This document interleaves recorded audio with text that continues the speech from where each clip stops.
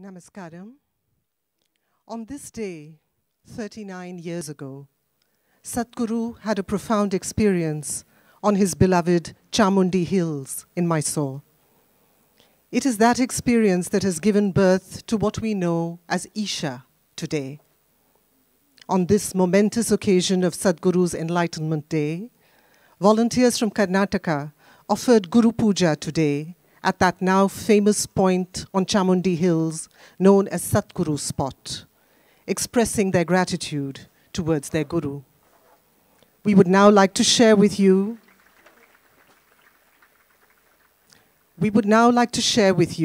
a glimpse into the celebrations by way of a short photo montage.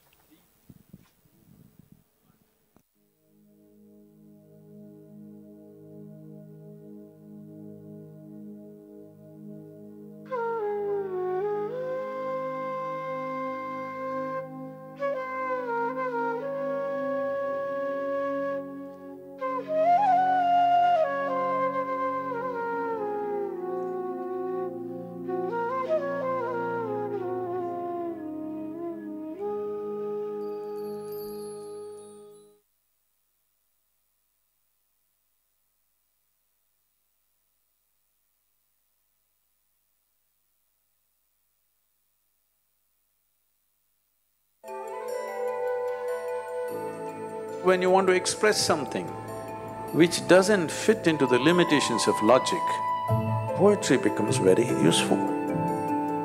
In those 4 lines, you can hit somebody in such a way that it really hits them and forever they'll remember those 4 lines, just transforms their life. So poetry is a powerful tool like that.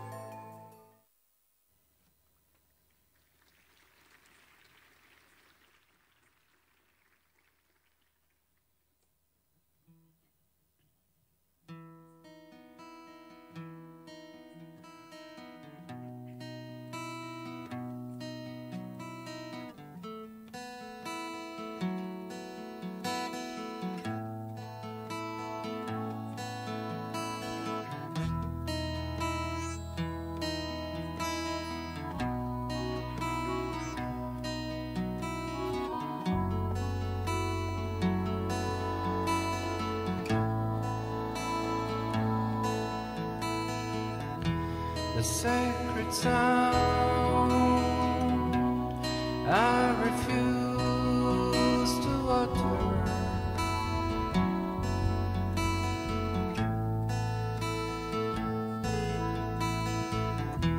The sacred space I refuse to enter.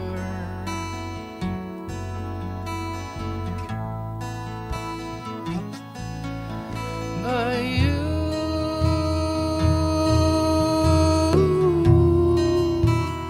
entered me unasked.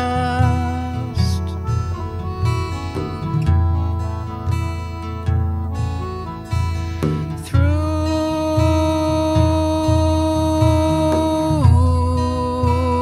crevices unknown,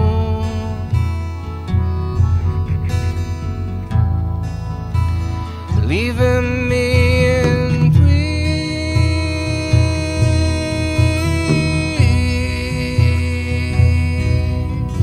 tremble,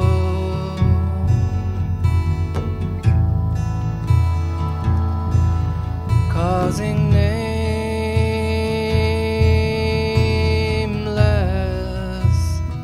unspeakable ecstasy.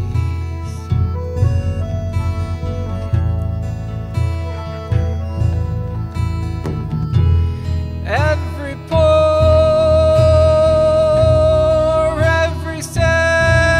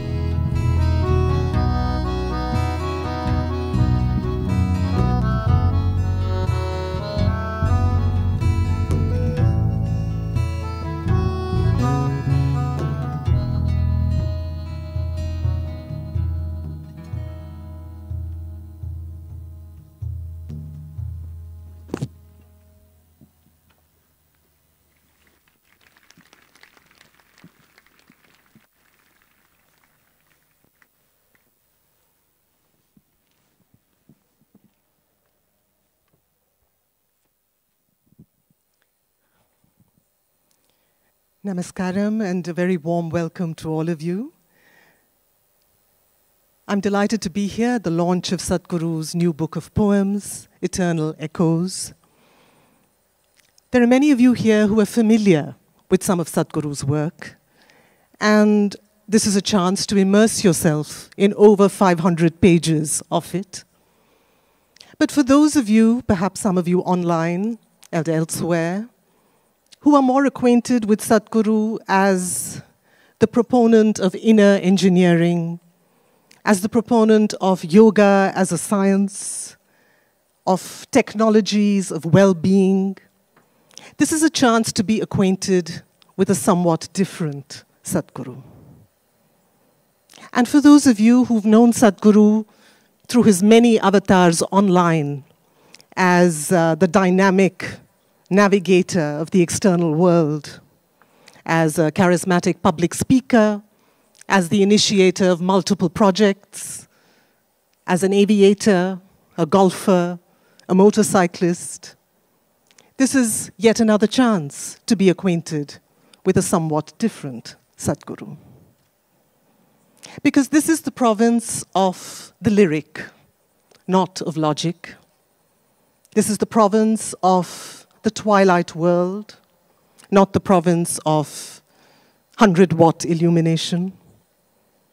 And Sadhguru himself describes himself in these pages at various junctures in particularly interesting ways.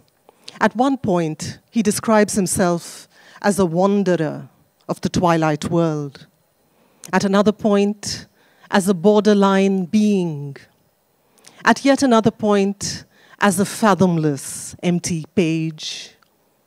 And at yet another point, as one who can see in the dark of the cosmic womb. These were some of the images that I took away with me at the close of this book. These were the powerful moments that lingered with me. And I must say at the start that I did not approach this book as literature with a capital L, because that's not what it aspires to be. This is, to my mind, a series of utterances. It's almost like having a glimpse into a mystic's journal. It's a series of utterances in which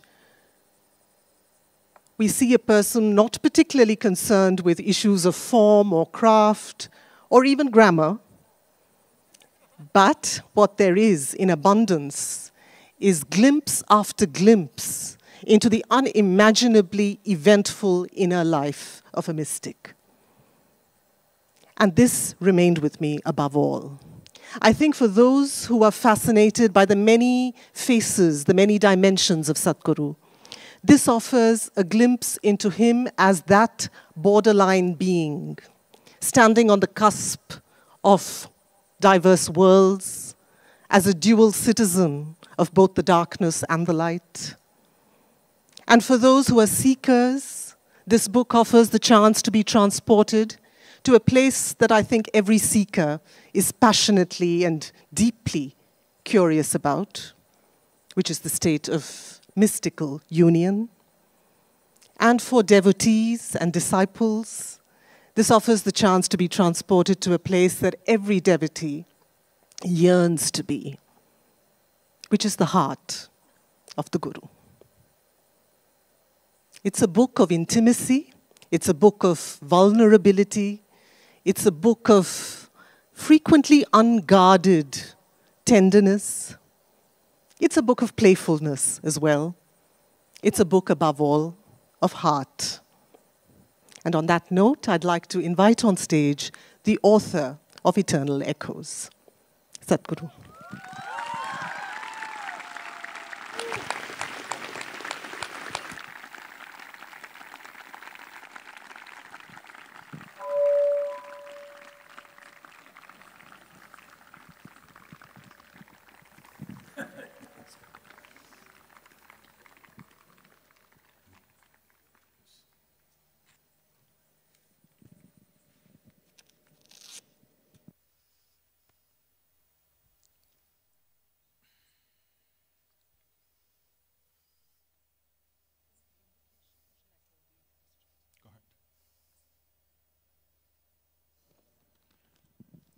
Before we move into the conversation, I'd like to invite on stage someone who's made a very significant contribution to this book, and that is the illustrator of this book, responsible for 12 chapter illustrations, and someone who works primarily with pen and pencil sketches, but has also been involved in many other fields of art. She is none other than Kaoruko Yamazaki. And to call her an illustrator is perhaps not entirely fair, because these sketches are not illustrations of the text as much as they are responses to it. I'd like to welcome on stage Kaoruko Yamazaki to say something about her journey.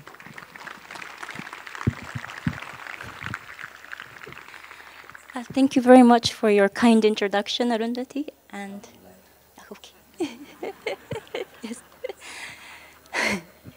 So before I move on to my main presentation tonight, I want to express my deepest gratitude to Sadhguru for this beautiful opportunity to rekindle my passion for art and explore a forgotten and hidden aspect of myself, and to share my work alongside your poetic masterpieces. So thank you so much. So how my journey started with this book was that in 2020, in the beginning of 2020, a dear friend of mine has encouraged me to restart my my drawing and art as a hobby. So I used to draw as a child, but it was a long forgotten hobby of mine. And around the same time, I happened to share a portrait of Anandamaima, an Indian saint that I've drawn 8 years ago with Sadhguru. This is one of a very rare piece that I've done as an adult. I haven't really drawn so much after I started my academic and financial career. So, and he liked it, and he wanted to actually, he suggested that I would do a portrait of Bijima. So I'm not sure whether it's on the screen. But yes, so I've, that time it was a lockdown in the ashram. I only had pen and pencil, so that was the only medium. And this is what I produced, yes. And initially it was daunting because I haven't drawn in 8 years, and I haven't really drawn or painted in almost 20 years, and I'm very much self-taught. But when I started working on the portrait, it just flew out as if it wanted to manifest on the paper. So the process was very natural, and I must say it was very spiritual and meditative process for me. And I must say I learned a lot about myself through this experience of creating this art. So I do recommend art as a meditative practice. I think one is able to explore a part of ourselves that's hidden from the mundane consciousness. So I would like to, so after that portrait, he suggested that I should do the illustration for this poem book, which was, and of course I said yes. I wouldn't let this opportunity slip by, but I was quite nervous about this. But he wanted the book to be divided into 12 themes. So I read all the poetries, categorized it into 12 themes, and the publication department also helped in finalizing these 12 themes.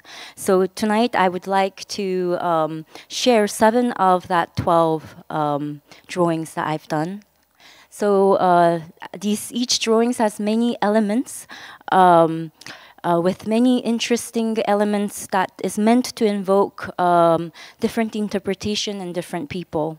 So the drawings, I haven't, when I was working on it, I didn't have the final composition in my mind. So it evolved as I drew, and I delved into the theme and the poetry. So I'm sure there are a lot of elements that people can discover and also find their own interpretation. So the first chapter is on life. So this work, as you can see, the main theme is the phases of the moon And so the phases of the moon represent the cycle of female reproductive system, but also it represents the cycle of life. So I have the image of the fetus that's floating in cosmic womb, the galaxy, and I've etched a geometrical design to show that with the right clarity and perception, one can see order in chaos, seeming chaos in nature. So this is the first chapter. The second chapter is on death. So you can... Huh? Yes, there's that. Yes. So here you can see the skull, which represent death, but I included a lotus flower. And for me, lotus flower represent life, but also the flower of dispassion. So Sadhguru often speaks about the process of living death. So for one that's in touch with their own mortality and holds the beautiful flower of dispassion in one's heart, the beingness of that one is transparent and free of all distortion. So that's the state in which one can become a true offering in life. So for me, this lotus flower and the skull represent the beauty in the acceptance of death. And I've also included the image of moth, which is representation of transformation from one phase to the other.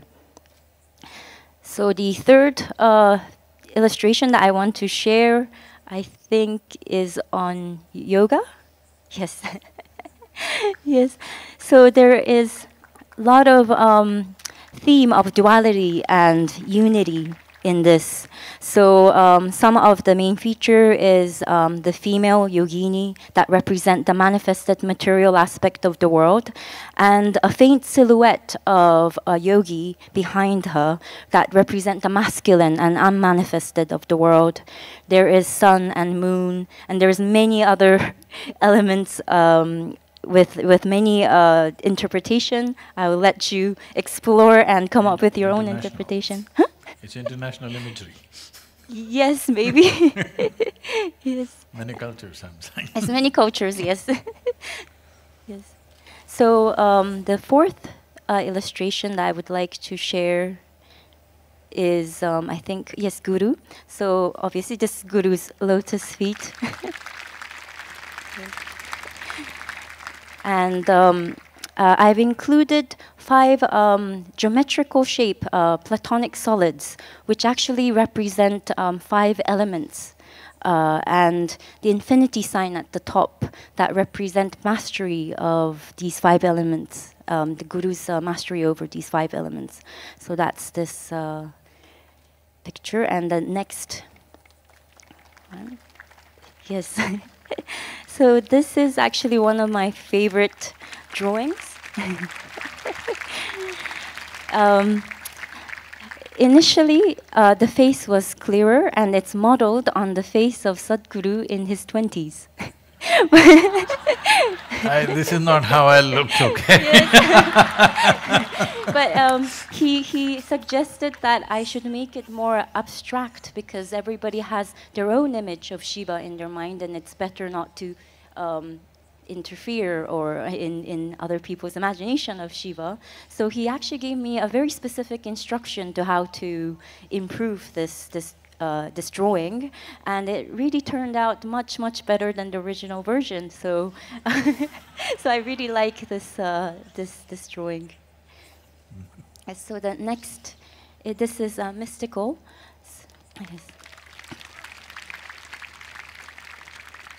So I love being in the Naga shrine, the snake shrine in the ashram. I always sit there, but for me that shrine and snake represent the mystical realm, and I've included the symbol of 7 chakras to represent transcendence into these mystical realms. So that's what I included here. So the last piece that I would like to share tonight is on the chapter on toil, human toil. And this is my most favorite chapter in the poetry book. And the most difficult, I really struggled to come up with the symbolism, but in the end I came up with the image of a man carrying a weight, climbing up the mount of skull and bones, looking up heavenwards. So Sadhguru always speaks about how looking up heavenwards for a solution is a disaster. So this man is looking towards the destination that he will not reach, not knowing that he is stepping on the remains of others who's also embarked on the same journey that he has. And the bottom icon shows the trajectory of evolution of life on this planet. So initially it starts from the single-celled organism to all the animals. And you might not be able to see it, but at the end I included a skeleton of a dog. And I know that the dog accompanies Kala Bhairava, the Lord of Time. And so I would leave the interpretation of that last part to, yes. So this is the last illustration that I would like to share tonight. But I would like to give special thanks to Greta Corey, who's worked on this beautiful graphics and icons in this book. Also, Munsami Nagarajan and Kashinath Gopagani for working on the design aspect. Are they Japanese guys? No, I'm really sorry. Maybe I butchered their names, but yes. So and the people in the impressions and publication department, and also, of course, the Mas and Swamis, who's too shy and humble for their name to be mentioned in this presentation. But thank you so much for the support. And to end this presentation, I would like to say that this book will be a companion to my spiritual journey. It's much more than just the poetry. There's so much layers of meanings and insights. And I know that it would accompany me everywhere I go. And thank you so much for this opportunity. And thank you so much for letting me share part of my journey with you tonight.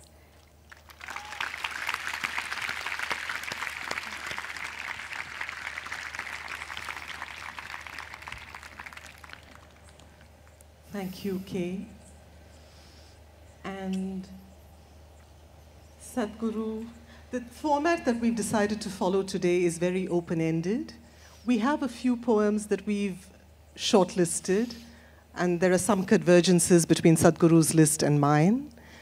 And I'm going to request Sadhguru to read the poems and then simply talk about them. I think we'd all be curious to know what went into each of those poems. So Sadhguru, I'm going to hand this over now to you. And I'm going to ask you perhaps to start with this very short poem on page 12.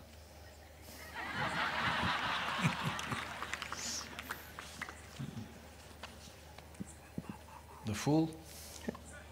When? Oh. What do you want to know about that? When Fool? it was written? That too, after you read it. When a man is woman, bird a flower, red is blue, life, death, twilight. Go ahead. Ladies first.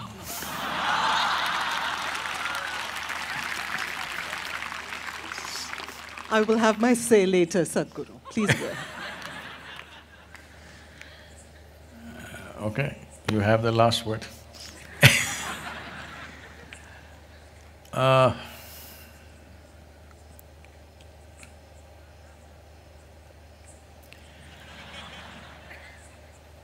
See, the The greatest predicament that a human being faces and the greatest tragedy that human beings are going through and the greatest struggle that all humans seem to be toiling with is just this. Their sensory perception gives one-sided perception. If you see this, you can't see this. If you see light, you can't see darkness. If you hear sound, you can't hear silence.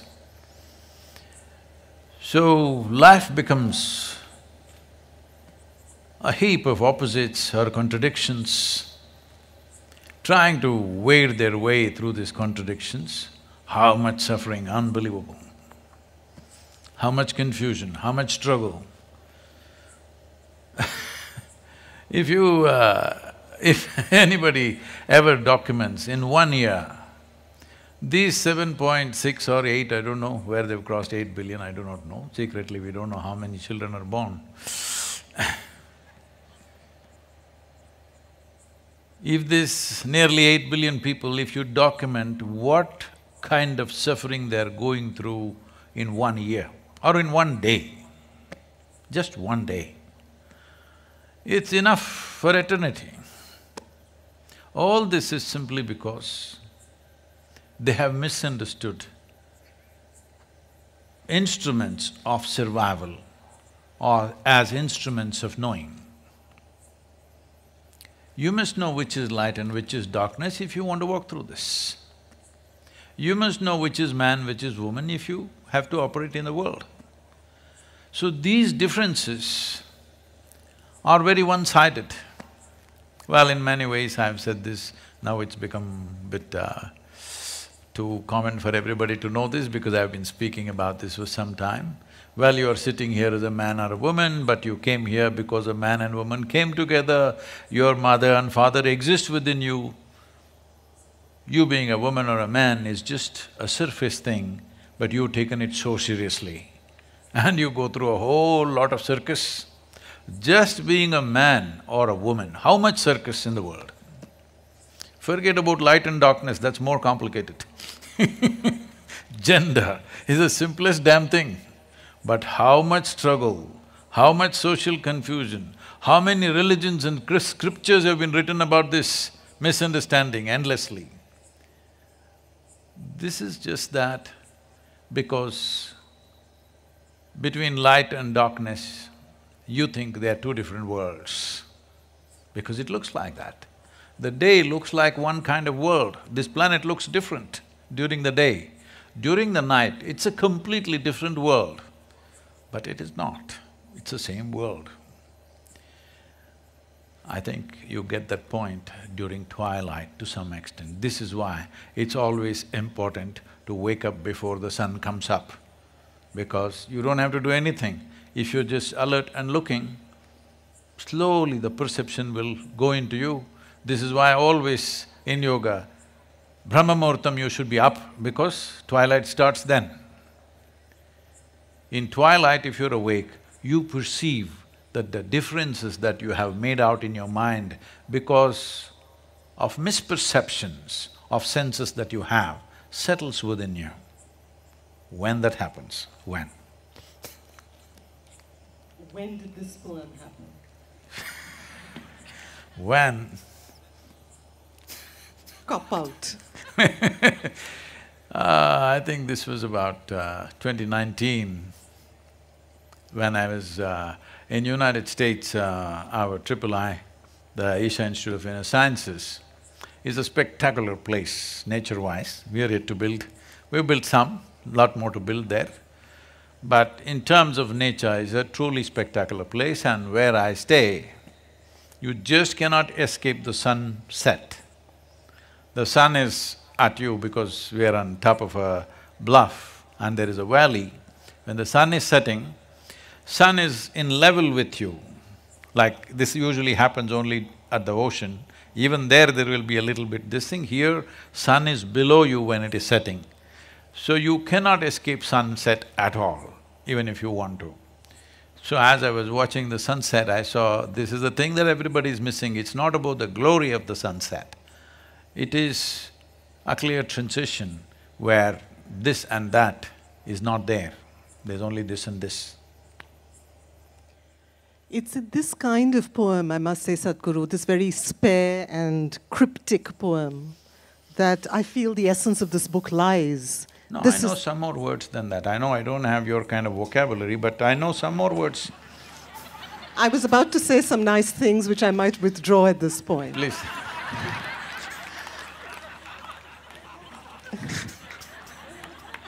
No, no. There's a kind of haiku-like quality to this poem which makes me actually want you to read it once more, if you will. Oh. When a man is woman, bird a flower, red is blue, life is death, twilight. How many times a child would have thought a red flower and a bird flying, they're not different. One is stuck on the plant, another is flying, they're just the same things. The soil and you are the same thing. The earth and the sky are the same thing. So, I think children below 3-4 years of age are seeing things like this. I still see things like that. I never grew up. You know, Sadhguru, in the introduction to this book, Sadhguru mentions that it was in his years on the farm outside Mysore that a lot of his poetry happened. And you say there that the power went off every evening and you would spend hours in darkness, and that was the time when poetry happened to you big time. Particularly today, Yeah, many Sadhguru. times in the darkness of Karnataka's famous power cuts at that time, I would write in the darkness, and I would write like 8-10 poems in the evening or in the night. And in the morning, I would have a great difficulty reading them because I scribbled them in the dark.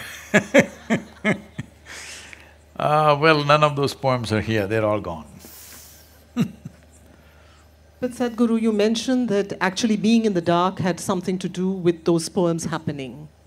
And today, when your entire life seems to be spent in the glare of the spotlight, almost 24 hours, when does poetry happen? I'm not in the spotlight. Their image of who I am is in the spotlight. I am never in the spotlight. You're in the twilight. I'm always in the coolness of twilight. Is it that poems like this, I'm just wondering, because you talk about writing these fragments, in many of these poems you almost sense that it's a kind of shorthand, that there is a mystic who's transcribing this mind-bogglingly complex inner life into a few very short, urgent fragments of verse. That is because I'm… right from childhood it's been so, I'm very bored with language. I don't like language.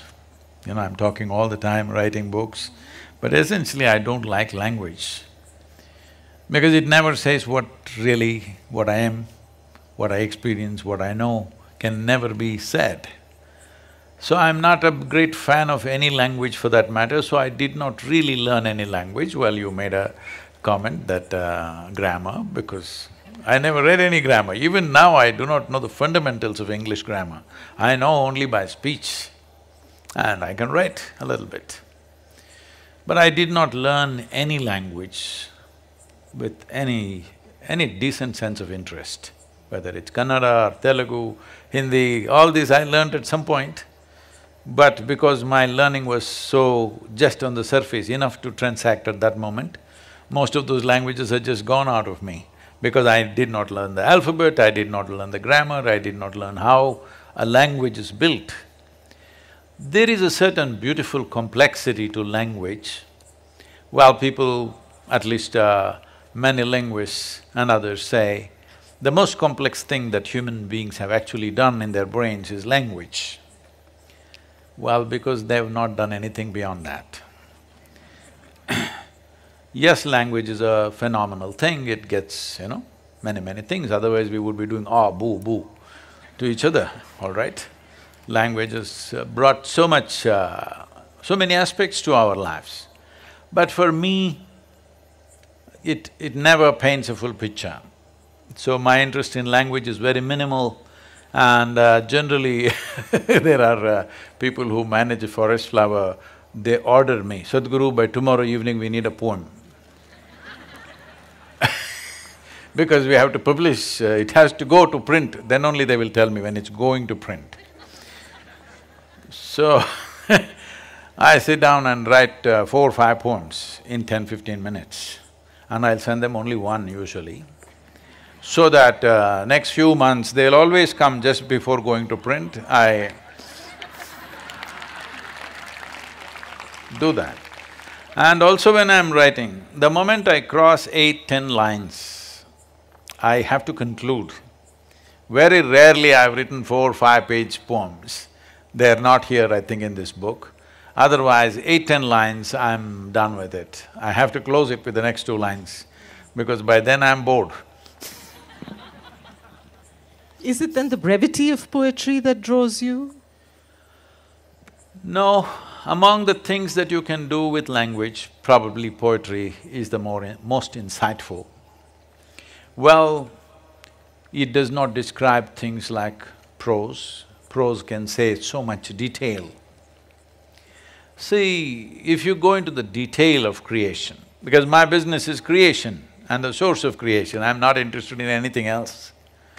If you want to go into the detail in prose, let's say to describe a tree, if you spend 1,000 years, you cannot describe it, there is so much detail. So poetry has the ability to skip all the detail, not say anything, but still give some kind of an impression that at least people have a sense of they have not understood, which is very important. "Oh, I get it," means you've not gotten anything. Because a lifetime of observation, still you will not know anything. A leaf, one leaf, a lifetime if you observe, still you won't get it. So at least poetry gives you that sense of wonder. At least you know you don't understand all of it. You see a small part of it, and that small part is a little keyhole. If you know how to make a key for that, maybe it will open. Maybe it will, but making the key takes some skill. In fact, it's those poems that I want to return to, because there are some that I've shortlisted, Sadhguru, and I'm going to ask you to read a couple.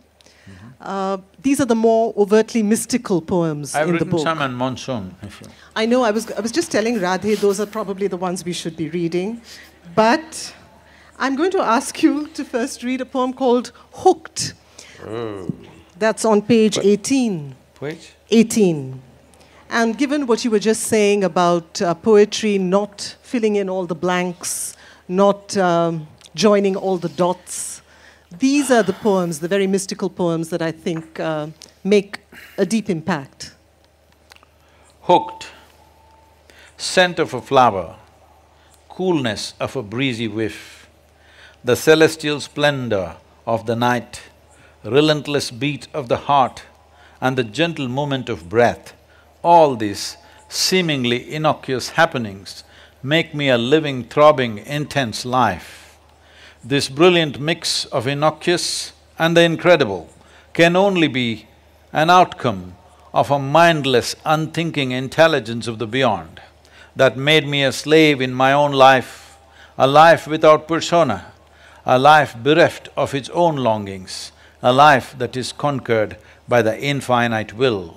The cool fire of this eternal mill burns me not, but leaves me blessed, leaves me blissed out and hooked.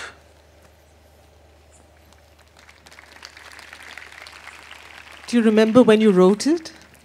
2020. It's a recent, very recent Yeah. one. Tell us more. I think these days, when I'm in India, I'm hardly writing anything because Morning they send me nearly 100 pages of administrative stuff to read. So, most of the time my journal never gets open for months here if I'm here. When I'm in Nepal, I've written so many poems in the trek. And when I'm in US, because of the time difference, they leave me alone in the morning. And in America, people don't work till 11 o'clock. So I have time in the morning and more poems happen there than here. You don't remember the specific moment when you wrote this? This is all, you know, when I'm here in India, if I get my coffee, it's very, very good. When I'm in United States, it is like weather. Some days it's wonderful, some days some days like this. So when the coffee was good, I wrote.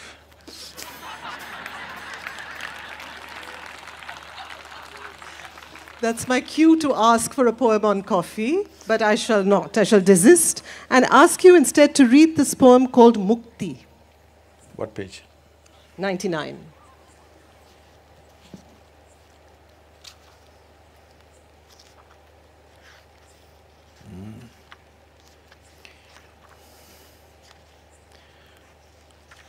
Why are you stopping one step short of mukti? 90.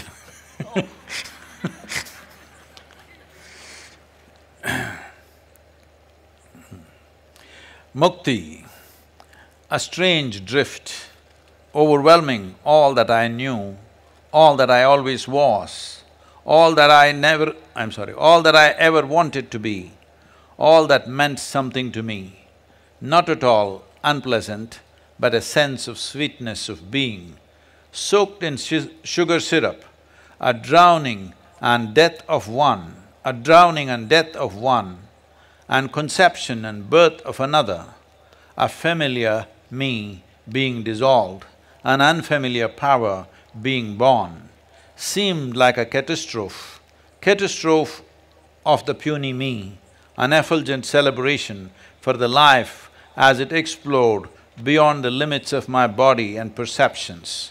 Having been a prisoner of my own device, feel embarrassed to celebrate liberation.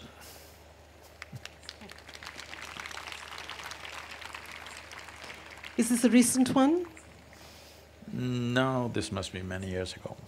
I was struck by both these poems, which is why I wanted Sadhguru to read them together, because for one, it strikes me, Sadhguru, that in your poetry, you allow yourself to speak of bliss, of rapture.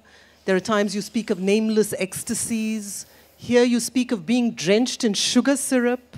It's the kind of Sadhguru we would never see otherwise. Not very seldom in your talks would you talk of being drenched in sugar syrup. You would talk of you always speak of the beyond as that which is not. You speak of the journey in terms of breaking limitations. You would not speak of it in terms of affirmations. Would you agree? There have been many mystics in the past in this country, where they're sitting under a tree. You have to be somewhere around our town because even whatever you are, you still need to eat, okay? You don't want to be in the town, you're just outside of the town. But once people sense some kind of power, and just by chance, if you happen to do something for somebody to help them at a given moment, then people start gathering. So, there have been many mystics who actually threw stones at people pretending to be mad. You can't throw stones today. But your prose is your verbal equivalent of throwing stones. Kind of. Because in so many ways, I've seen too many people. You know, for example, in an engineering program, which is our basic approach to people to start with, at one time there was no such device, we were simply doing whatever. But that extempore doing would not reach to many people. As people gathered, we structured a program and delivered it. But things have changed a lot today. But in 80s when I was teaching, nearly 80% of the people came because of some physical ailment. Only 15–20% came because they want to know something. Today I think the percentage is only about 8–12% of the people are coming from physical ailments. All others are coming out of a thirst, which is a massive shift in human consciousness itself in the world, that there are more people looking for truth like never before. But at the same time, 20th century creatures are U-turn human beings. They keep making U-turns too often. So, how much of time and energy to invest? I never think, people are always thanking me, Sadhguru, so much time you gave me, all this. I never think like that because I'm okay. If it doesn't matter whether this is small or big or whatever, when I'm doing something, I do it. But in terms of energy, to do certain things, many human beings will never break the limitations of who they are with the kind of energy that they have. They will not. They will have to do lifetimes of sadhana if they have to generate that kind of energy. This is where a guru becomes important. But how much energy to invest in somebody, because if they are… see, if you set up a rocket like this, you can fire it up fully because it's going like this. But if this is a rocket which is going to go 100 meters like this and go like this, one thing, it may come and burst on you, some of them have.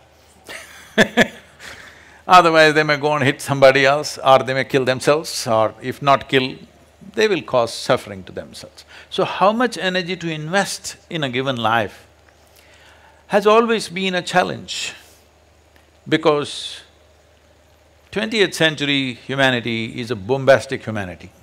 They know too many words and too little things.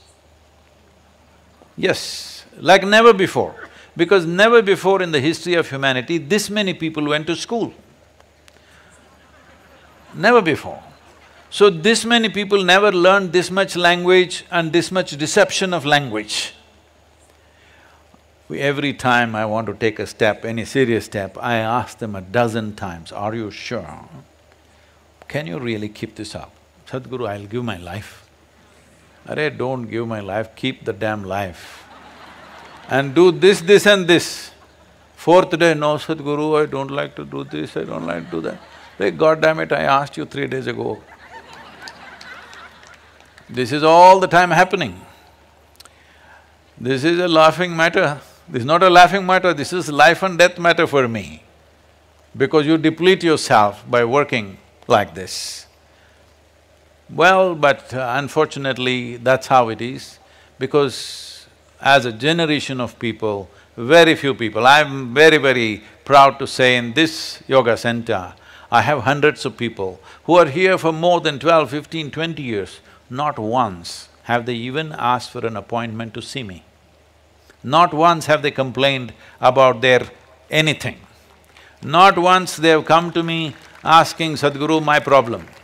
If at all if they come, it's only for something for the foundation, for the work to be done. There are hundreds of people like that. I bow down to them because they don't belong to these times, they're from another time. But in today's world, because of probably the nature of education, everything is frivolous information. There is no in-depth involvement with anything. There's no in-depth involvement with anything. When our education is like this, you learn chemistry, 45 minutes, tong, you learn literature, tong, you learn biology, tong, you learn physics. What kind of nonsense is this? Unfortunately, this is our education system, so this is why you produce such flaky people who can't stick to anything because they don't know what is involvement. They do not know what it means to invest their life into something. They're like this. So, it is a I'm not complaining, they're all wonderful people, but But would hearing about nameless ecstasies and sugar syrup a little more often be more invitational? No, they'll be coming for the sugar. Is that a bad thing? Is that getting sidetracked? Of course. If we just talked about twilight, if sweetness and bitterness are not two different things, then what are you choosing? We start the day with a neem ball. We could start with a laddu. Maybe more people will get up at 5 o'clock in the morning. Hey, from tomorrow it's laddu.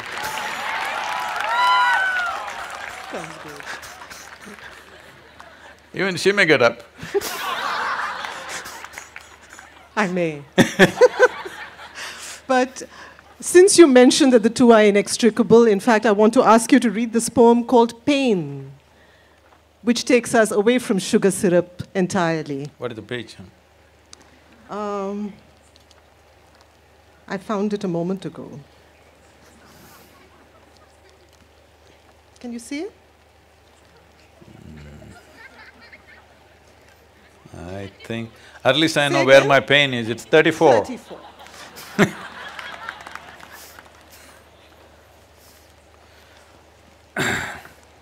Pain. My pain is not of the wounded, nor is this the pain of the lost, nor of defeat and failure. This is the pain of the mother when one in her womb turned against her. She would be willing to go just to let him be. If she lets go, she will kill. If this is the pain of knowing, this is the pain of knowing. In your love, you will destroy. In your withdrawal, you will destroy that which is but your part. Till the part is willing to be whole, the pain will take its toll. This true of creation and me.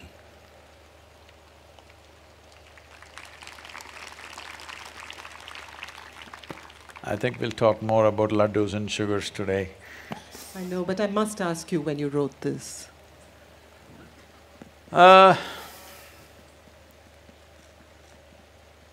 This was one of the consecrations we were doing, and I prepared people for more than 6-7 months. And then we went into the process. And not all of them, it was a group, but some of them have turned around and doing their own thing. Then I notice first I lose my sense of smell, there was no COVID at that time. Then I lost my sense of taste completely, my tongue became like rubber. I repeatedly asked them, what is happening, are you okay? I just asked them. But the process is full on. Then I'm not somebody who easily falls off like that, but then I go and fall in a pit, a pit that is dug there. I go and fall into a pit and hurt my left side, then I'm very sure something is happening and I stop it for a day. And I come here and I back up my car and bash up the left side of my car. Then I go back and stop everything and say, what is happening? Then slowly it comes out, some people are making U-turns. So at that time, you abandon it, it's going to be very destructive. You continue, it will be a problem. So I made this poem and I didn't read it to them. I thought it would be too insulting, so I left it. But Sadhguru, is this what being a disciple is then, that one is actually being incubated? See, you just came because your back is aching. You do Surya Kriya, your back ache went away, and you think you found a guru, I'm fine with you. But you want to do something else, you want to step into another dimension of life. Now you need to be different. This is not going to work. This is not a zoo. When I say a zoo, it's not something you just go and look at the tiger which is behind the bars. You have to live with the tiger. It's very different. Going to the zoo and going into the forest are two different things. With the zoo, you definitely encounter a tiger, but it's not a tiger, it's a caged cat. You go there, he will show you what he is. Then you have to show who you are. So it's very different. In many of your poems, Sadhguru, I'm thinking of a couple of others which there may not be time to read, but they remind me of this poem, Pain, because you speak of a simultaneous sense of catastrophe and celebration. That's a problem with me, that's why nobody's taking me seriously. But there is another poem, Sadhguru, where you speak of having two hearts. You say one is perennially rejoicing and the other is perpetually grieving. Living with one heart seems difficult enough. See, I'm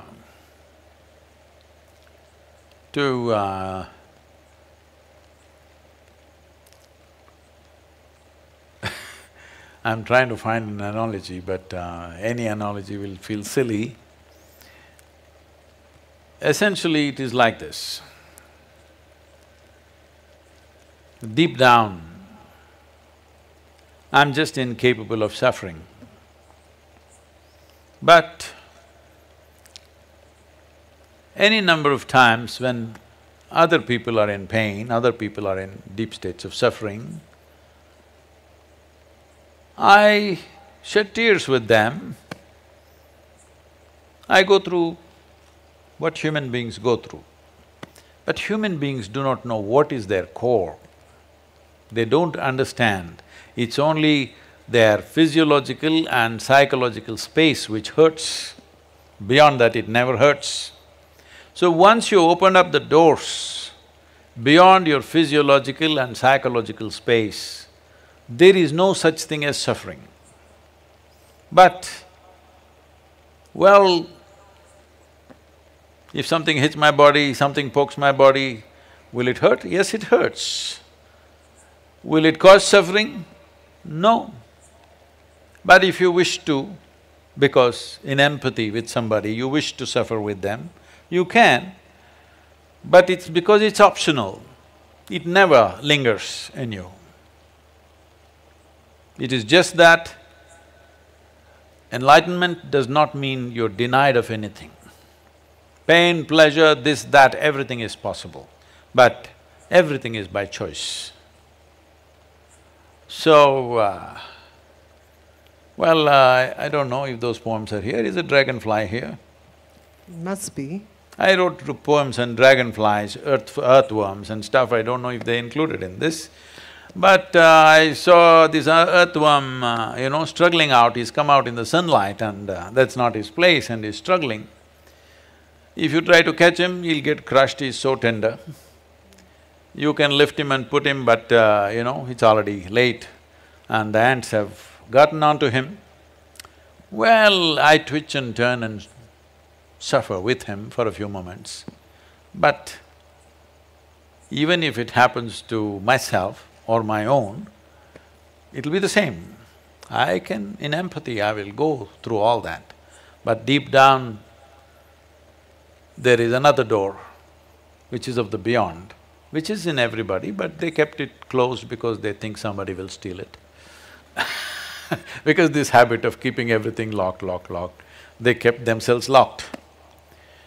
But that dimension doesn't suffer. That is the most important aspect because that is life. This is just like clothes we wear, the body and the psychological structure, which assists us to walk through the world. It is only helpful to walk through this world, you need a body and a mind. You don't need that to just be here, actually. To simply be here, you neither need a body or mind. But to walk through the world, to navigate through the world, you need these two instruments. So, it is like for a lot of people, it's a very a superb marketing skill also. There is an iPhone. iPhone has become more important than the eye. They can live without their being, they can't live without their phone anymore because there is more profoundness in the phone than in those people. And they are smarter. They're called smartphones because they're smarter than you, of course. So, This is the same thing, whether you did it with a gadget or with the body or with your own psychological structure, it's the same thing. It is just going further. I hope that will bring realization, because at least when they lose their phone, they may get realized. Lot of people realize when they're about to lose their body, when they know they're going to lose it. Lot of people realize. They light up at the last moment. All their life they were in darkness, but they light up at the last moment because they realize everything that they thought is real is not real, it's going to just vanish like that. In sheer terror? Huh? They light up in sheer terror? Oh no, not everybody's in terror. You must see people dying. Not everybody dies in terror, you're preparing for terror, don't do that. They're not dying in terror. Many of them, most of them are bewildered because they thought this is it and they lived. Whatever their silly business, their career, their body, their pleasures, their homes, you must go and see. You know, like I've had this opportunity to go into some of my relatives' homes after they died. The kind of things they've all stored up, all the valuable things in their life, all the trinkets, is unbelievable. All these things they invested their life in and didn't even take one, at least one souvenir they could take. They didn't. So when it comes to them, all these things that you invested in is not really life, they're just bewildered. But some will realize, they light up. Terror is, you know, when doctor tells you, terror. When you start seeing you ebbing away, usually there is no terror. Life has its own sugar syrup. That is so comforting to know. No, traditionally they call it Bhairavi Yatana. But that's painful, right? No, you can dip pain… you see, you can dip neem ball in sugar and eat it, right? That's what we're calling a tomorrow's laddu. Okay, Sadhguru, I'm going to ask you to move to this poem called Human on page 112. Oh, I like that number. Mm-hmm.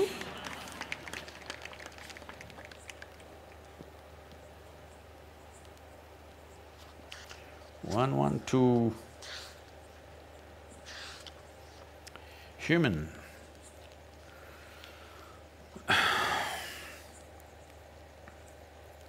Human. Even when at home, I longed for home, searing pain of longing for home, strangely got cured in being homeless. When the walls of home dissolved, a pristine home, unwalled and unfettered, devoid of love, affection or companions blossomed. Shall I call it my being?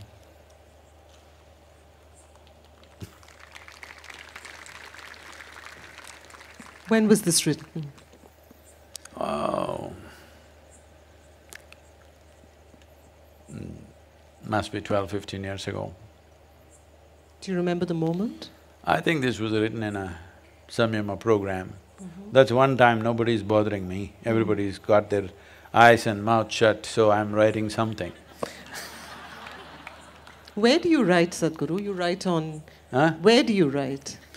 If I'm at home, I have a journal. A whole lot of poems were written on airplanes. Yes. So many of them were written on tissue papers. Yeah. You know, the the small paper napkins that they give you, I wrote on them. One poem was written on a cloth napkin, I had to steal it. But in the end, I forgot to take it. I folded it and kept, and I told the hostess, see, I need to take this. She said, ha. I said, see, I wrote a poem. She laughed and she said, okay, you can take it. But I forgot and came off. So a lot of tissue paper poems, later on I transferred it into the journal.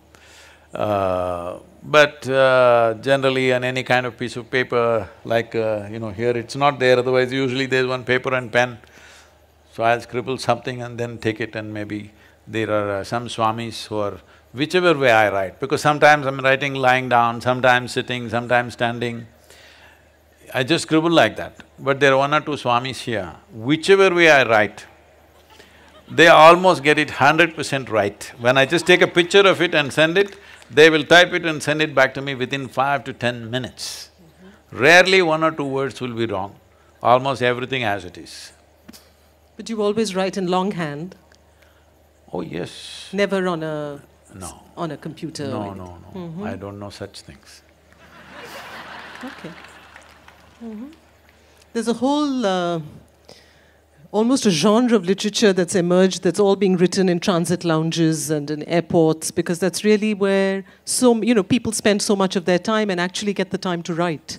So I was curious about how it is for you, particularly with the kind of schedule that you have. No, transit love, wherever the phone is working, they'll keep me busy usually. So only on the airplane it's not working, so… But this is a poem about home, and it is also a poem about… It's a poem about a kind of homesickness, and then it's a poem about a kind of homelessness, and then it's a poem about homecoming. And I wanted you to tell us more about that journey, because I think in some way many of us have shared that journey, but not on the level of… not in the profundity that you're talking about it here, but I think many of us have had glimpses of that journey. Is this the blueprint for almost every seeker? Yeah, I would say there's literally no human being who's not confronted with a thought and an emotion like that, but they manage to brush it aside. It doesn't bother them enough. The pain of not knowing doesn't tear them, that's the whole problem. They come to terms with ignorance. They make a deal with ignorance. They will build relationships where everybody will confirm this is the best way to live. Of comfort, companionship, love, affection. These are all things you're seeking. I know a whole lot of people have raised human emotions to heavens. If you say love, they say divine love. If you say joy, they say divine joy. If you say bliss, they say divine bliss. You don't need any God's help to be joyful, loving, peaceful. As a human being, you're endowed with these qualities. So all those who deprived themselves of that, they either seek God or they settle for a dog. Yeah, usually. Because they want a unconditional love, this is a demand. Because the nature of love is such that it's like a flower, if you don't watch it for 2 minutes, it'll fall. It'll wither and fall right there. Either you want to let it fall, or you have to nourish it every moment, or you have to concretize it. That means you take a picture and keep it on your phone screen, or you institutionalize it with marriage or this or that. So essentially, well, I'm not against any institution because institutions are needed in the world to operate, otherwise there'll be chaos. That is a different thing. But you cannot institutionalize joy or peace, like right now we think United Nations is the institution for peace. No, you cannot institutionalize peace. You cannot institutionalize joy. You cannot institutionalize love or anything for that matter. Institutions are functional instruments in a given society. I have utmost respect for them because without it, a whole lot of people wouldn't know how to live. You need institutions, there is a government, there is a democratic process, there are variety of things, all right? There are courts, there are parliaments. Well, 90% of the time some nonsense may be happening there, but still these institutions are important because without that there will be total chaos. So I'm not talking against institutions, but institutionalizing things that happen within a human being is a silly effort. But is it possible to embark on a journey without this sense of homesickness? See, let one human being honestly say, when you are with your most loving parents, however doting and wonderful they were to you, that you never felt this is not where you want to be. That is a dishonest human being. Because love gets tedious, somebody's fondness gets very tedious, comfort gets tedious. Because the nature of life is, it wants to constantly expand. If there is no room for expansion, it doesn't matter you are kept in a whatever, I won't use because everybody uses the word golden palace. I think golden palace is totally unaesthetic in my my visual perception. I hate golden palace, but whatever is the most wonderful palace, or as you say Shangri-La, whatever, it'll get tedious. All the heaven-bound people, they don't know how bored they will be within 3 days in that place of goodness.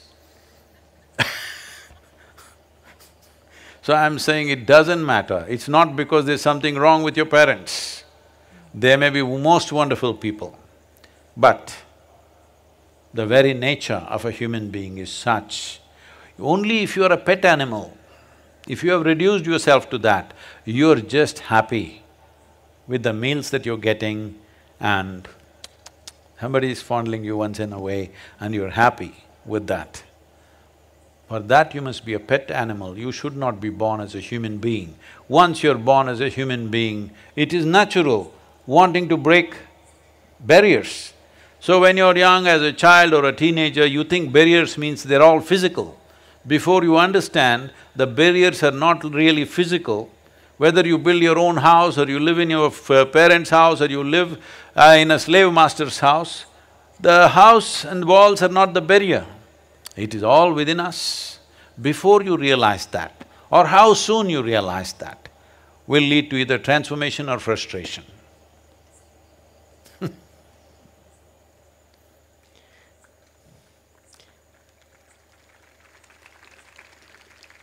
And this homelessness, this whole phase of vagabondage, of being a nomad, you have poems about being a nomad. Is that also an intrinsic part of every seeker's journey? See, do not separate seekers and non-seekers, everybody is a seeker. Some quickly compromise, some endure. There is nobody who is not a seeker. Some seek and forage within their own limitations, some want to seek, some seek in a safe manner, some seek dangerously. But there is nobody who is not a seeker, everybody is a seeker. And therefore this period of homelessness or vagabondage is universal? It may not be a period for everybody, it may be just momentary for a whole lot of people, because people will feel terrified when they feel if they just look at it and see actually, just the nature of life. Forget about your home. Suppose you left somewhere, I've seen people, when we were children, when we were growing up, Mysore has a Dasara exhibition which goes on for 1.5 months. So this is a place where all the youth will go and hang out and, there are things to eat and a lot of entertainment, shows going on, music going on, various kind of circus elements and all things going on. In this in this exhibition grounds, which is hardly maybe 10-15 acres, maybe 20 acres of land, and full of lights everywhere and shops and stuff's going on. Every day, either children or women or some men, they get lost from their families in that crowd. Maybe 50,000 to 100,000 people will be milling around and people get lost. All the time, when the music show is happening, one policeman will announce, there is a child here by name Vikram, his father's name is this thing, his mother's name is this thing, he is crying here, come immediately. Hey, God damn it, we came to listen to music. If you brought a child figure out how to hold on to you. If you don't figure that out, ask him to come and wait at the gate and pick him up there. Nothing is going to happen, all right? These are not times where great amount of kidnappings happening, anything in Mysore, nobody kidnaps you in Mysore. Okay? At least nobody kidnapped me. So, this ridiculous thing, and grown-up women, they're lost from their husband or their family, bah, crying in the middle of the road, bah, bah. It's a well-lit place, the whole damn place is overlit, all right? There were no phones, that was the only thing. All you have to do is go near the gate and wait, or if you're a car or a motorcycle, go and wait there, or just stand there. Let's see if your man wants to find you or not. I'm saying they will be… Even men, I have seen grown-up men crying loudly because their wife or their child had gone somewhere. Unbelievable. So this sense of being lost, nothing, you don't have to drop them in the middle of Kalahari or something. In Mysore, Dasara exhibition I know Mysore people will be listening and say, how can Sadhguru speak like this? Does he know the pain of getting lost in Dasara exhibition? I'm saying this is how people are. I've seen people in the jungles when some of my friends came with me, in the forest, not even deep inside, just in the borders of the forest. Somewhere they go here, there and they get lost. They just few meters away somewhere and they can't see us. Bah! They start crying. Grown-up boys. I've been lost in the forest for days and weeks. Don't know where the hell I'm going. I know if I keep walking some road, something will come.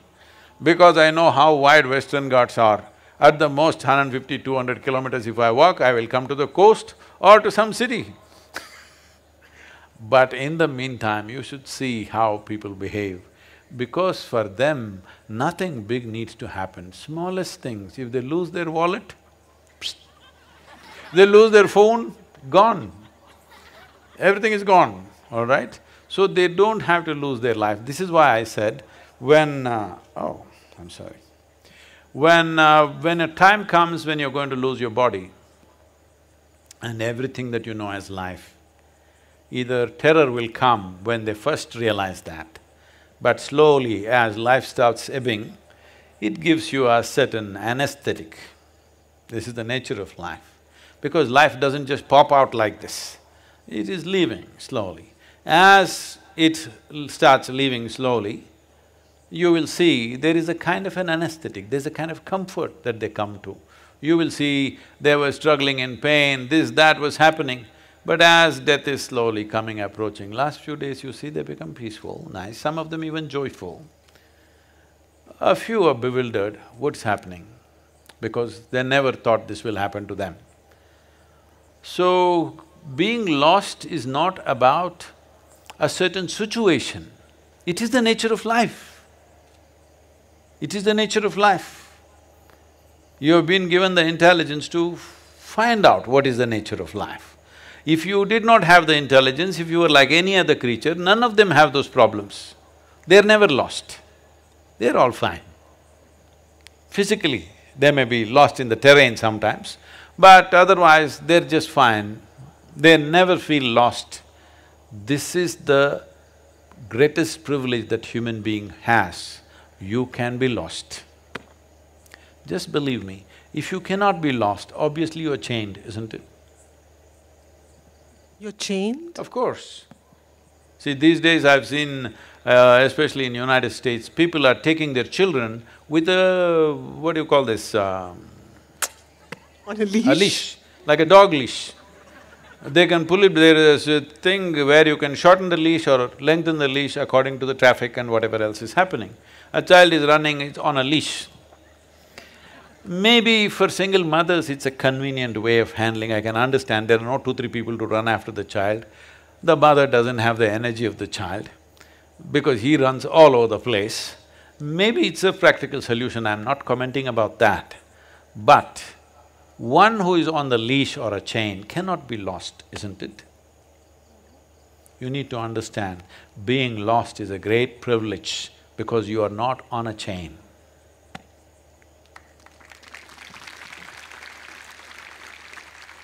It's a human privilege that we can be lost because nobody is holding us on a leash. That sounds like one of the poems in the book. You'll find many of those lines, just 2 lines at times, but there are many of those moments in the book as well.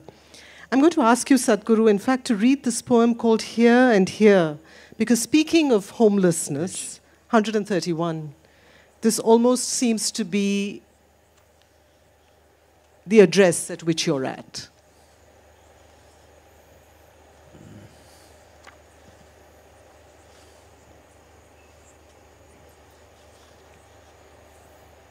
Oh, here and here.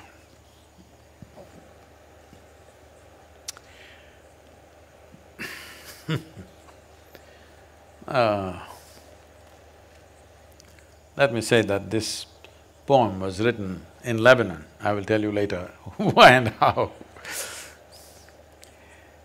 There are many Lebanese people out here. Oh, they turn into birds these days.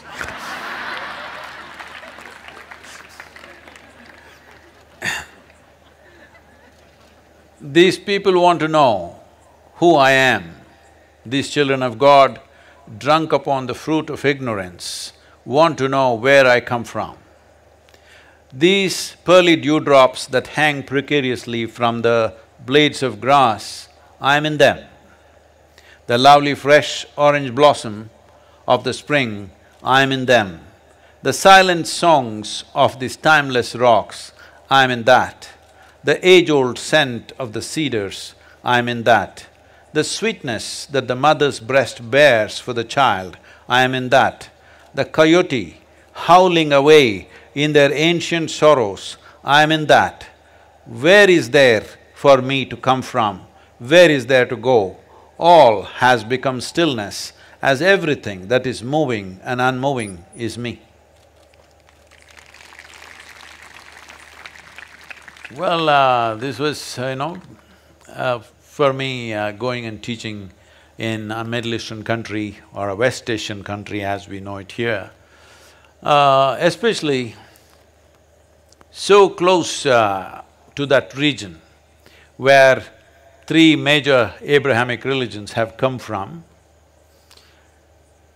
there is a certain… they may not consciously know this, but I saw this in almost every person there, that they have a sense of expectation that a messenger, a messiah will come. It is so palpable. They may not… because they are modern educated, they may not be thinking like that consciously, but in their mind it's so deep-rooted that they're expecting somebody to come. When somebody comes, it is always like, is he the man who's been sent? Because they've always been told somebody will come from somewhere and he will bring you the message or he will deliver you or whatever. So this expectation, like I landed in the Beirut airport, which was quite an experience, I don't want to go into that.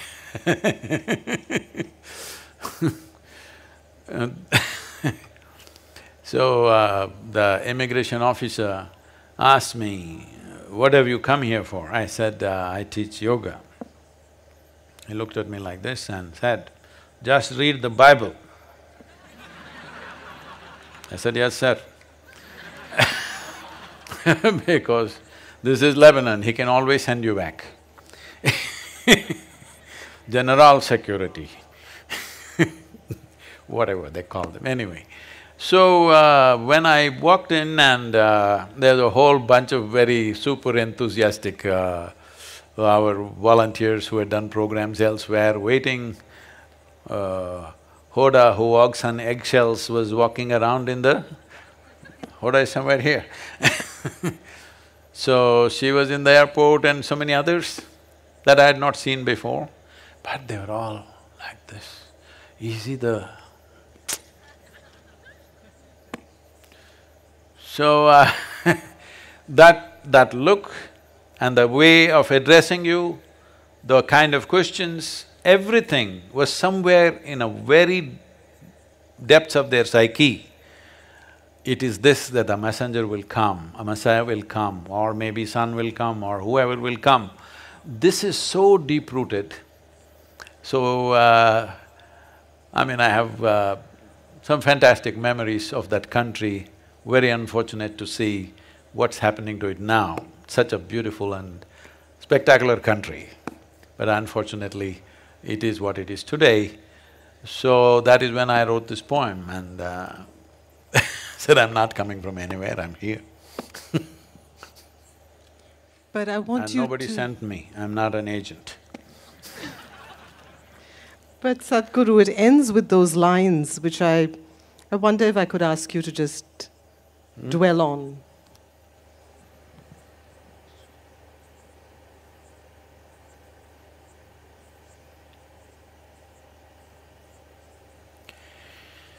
See,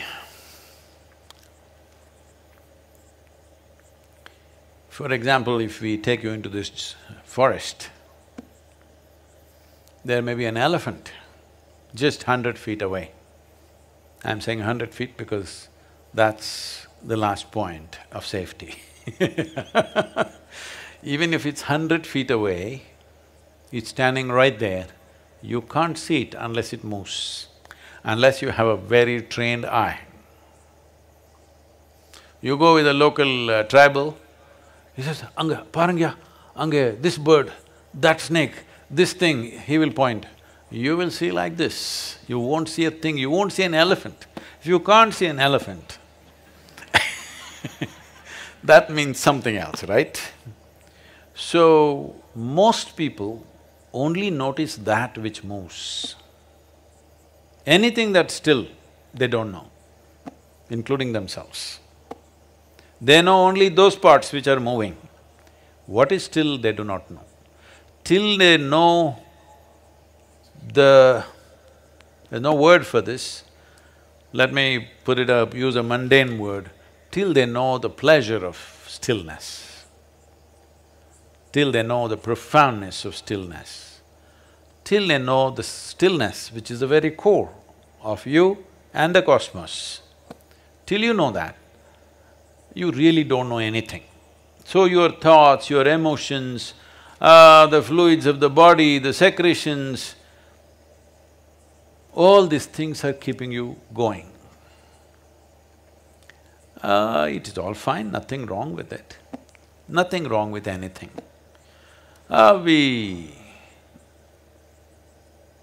We use the loo and flush it. Is there something wrong with it because we do it with doors closed? Nothing wrong with it. It is just, that's what it is. Similarly, eating you may do it in public, but that is also… ingestion and excretion are not very two different things. I know I'm making things ugly for people, but I'm saying there's really no great something about it. There's something fantastic about the life process. So all of it is fine. All the things happen in the name of life, eating, sleeping, this, that works, everything is fine. But within you, are you still a human creature? Or are you at least in transition to become a human being? That's a question. If you're a being, there is no such thing as being unless you touched upon the stillness. People will sit like this, they feel little calm and they say, I'm very still. We're not talking about that. That kind of stillness that freezes you from inside out, where you could be here for 100 years without thinking or feeling a damn thing. What is the use of such a life? This is the problem, because you think only that which is moving is important. You need to understand over 99% of the cosmos is unmoving. Over 99% of even a single atom is unmoving. It's stillness. And if you only make yourself identified with the moving parts, you are just this much. But if your experience goes beyond these moving parts of mind and body and touches the stillness, then you're cosmic in nature, cosmic in your experience. Is it ecstatic? Is it pleasure? Is it this? There are no such things. These are all… Language is a consequence of the moving parts of life. If my tongue and my lips were not moving, there would be no language here, isn't it? So language is just a consequence of the moving parts. You don't expect that to touch the stillness or the still core of who we are and what everything is. Well, in this culture, we call it Shiva, unmoving.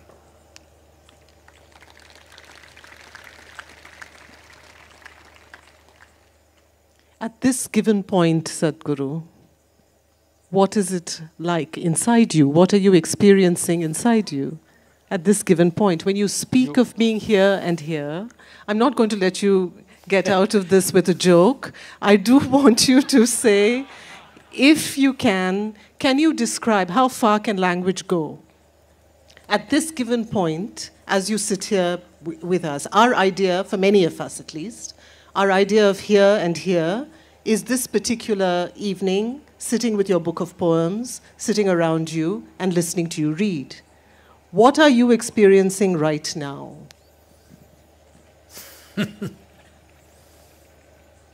When you said inside of you, I thought you were investigating what I had for dinner. So, I'm glad it's not about that.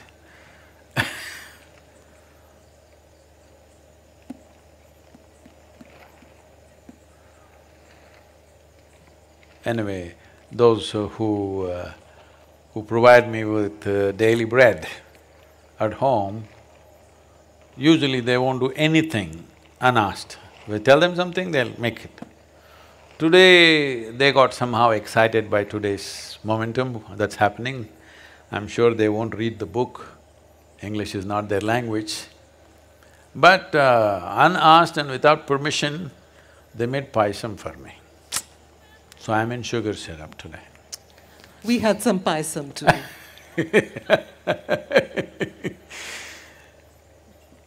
See,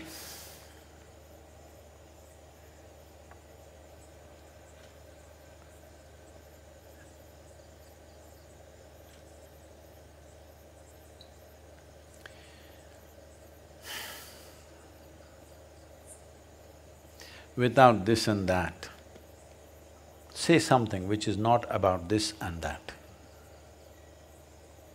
Say something.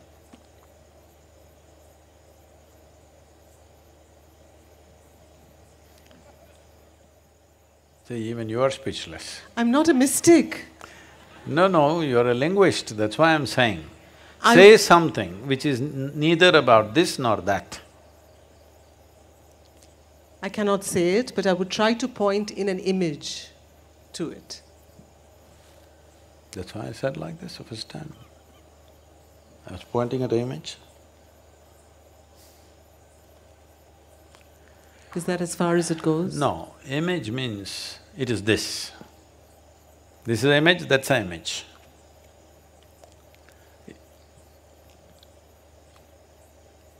An image is trying to bring together the abstract, something that cannot be said. Let's not say abstract, something that cannot be said, with something very concrete. It tries to link the two. No. Can you employ language where there is no this and that?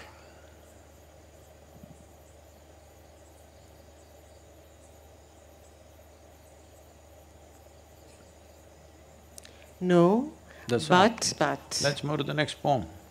In fact, I've chosen the next poem. Is it another… It is exactly… it's perhaps an answer to this What is question. that? It's called Disarm, What is this? 145.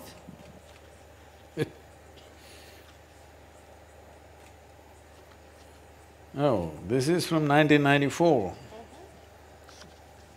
140? Yes. 145. Okay. Disarm. Sit still, says my heart. Do not raise your dust. let the world find its way to you. But my mind, the worldly voice, says, raise a storm or you will never get this world to disarm. Well, this is 1994, where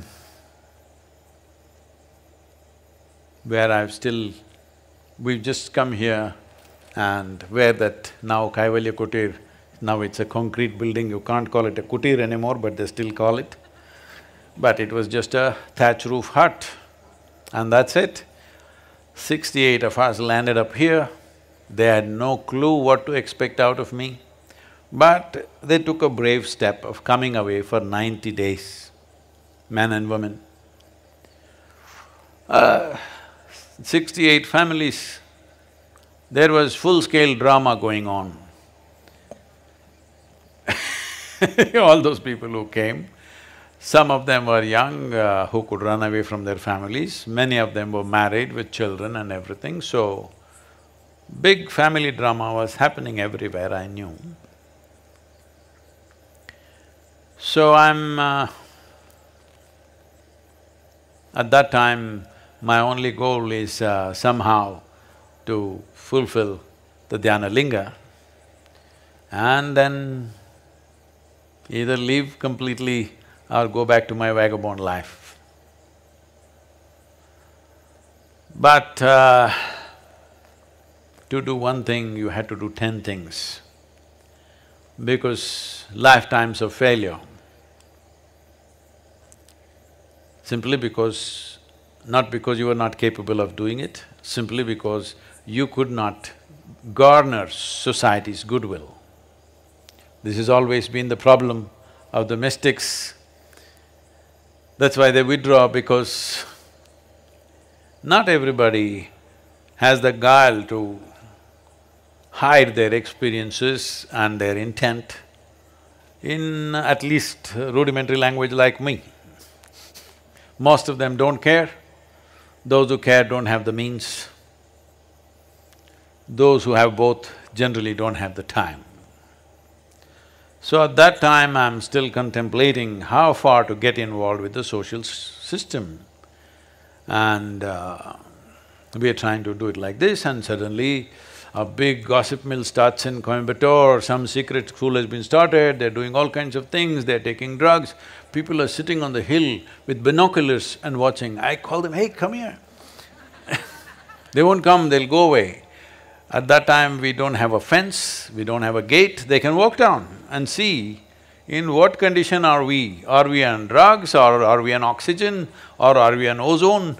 What are we on, they can come and find out, but no, because from there it gives a proper view what kind of drugs we are on. All right? They're sitting there and watching, and then there is a meeting in Coimbatore city. They want to bring 500 people in trucks and demolish the ashram. When I heard this, what kind of idiots would need 500 people to pull down this hut? I can pull it down single-handedly. With a few volunteers, in minutes you can pull this down. Why do you need 500 people? No, maybe they need inspiration, you know. They have to come to work themselves up, and maybe they also wanted to beat us up or whatever, because people are in all kinds of experiences, they're taking drugs, they're doing this, they're doing that, everything. Binoculars, I can see them shining, they're sitting there and watching. These are not some local kids, these are pillars of the society. Okay. So, they're sitting with a ham radio out there and telling them, we're saying this, you know, he's walking on the ground, this is happening, that's happening. Somebody who is also a ham radio member, you know, these days I think it's gone because of this… phones have come everywhere. And a friend of mine who's on ham, hey, these guys are talking about you, man. I said, what are they talking about me? They're talking every step that I take, what's happening, what's not happening, everything. So, when this was happening, my mind thinking, to what extent should I engage with these idiots? I'm not talking about any one specific group. This is a common terminology, fondly I call people.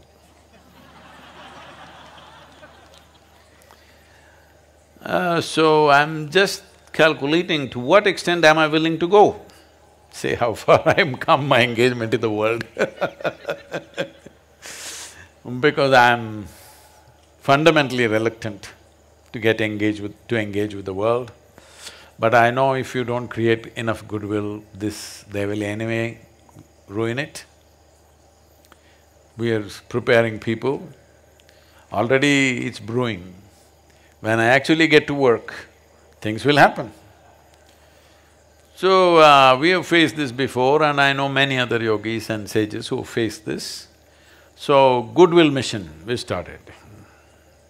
Going and giving public talks, introductions. What is it that they're impressed with? With their stupid education. One thing is if somebody can speak English, all right? This is an unfortunate reality in the country. Another thing is, you must be smarter than them. So that was never a problem.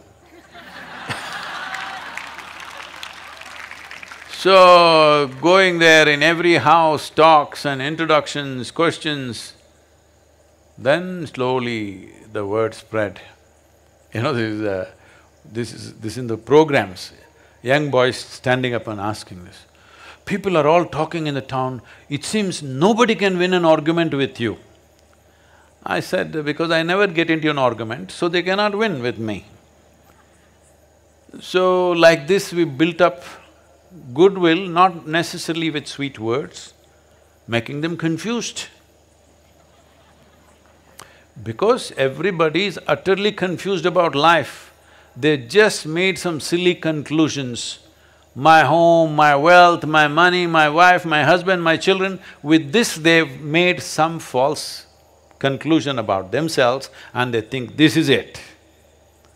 So I just asked a few questions and confused them. I didn't even say anything, I just raised a few questions. They got confused. Doesn't take much. You don't have to say some great philosophy, you just ask 3 questions. People who've been reading scriptures entire life, they get confused. Because God damn it, you're just trying to find some meaning where there is no meaning. You're trying to find meaning to life simply because you have never experienced life in its any kind of profoundness. Why would you need a meaning? If you had watched the sun rising in the morning genuinely and really it did what it has to do to you, what it is doing to every other life, if it did that to you, why would you ask what is the meaning of the sun coming up? Only an idiot will ask such a question, or he must be a philosopher, or he must be religious. What is the meaning? No, God is slowly pulling up the sun because… Well, all kinds of things have been said. So, in the process of earning goodwill, I just raised questions that they had never raised in their life, which yielded a lot of result.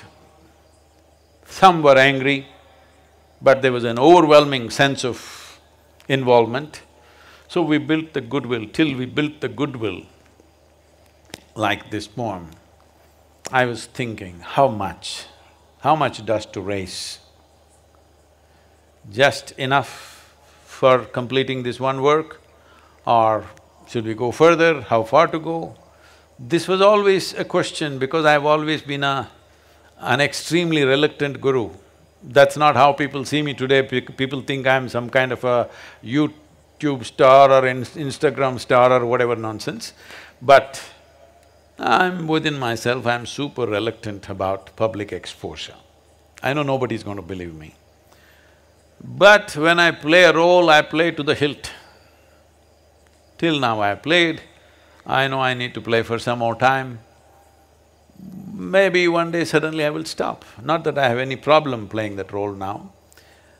But at that time, I didn't want to really step into the world like that. I just wanted to finish my guru's will and leave. Either live or leave, whichever way.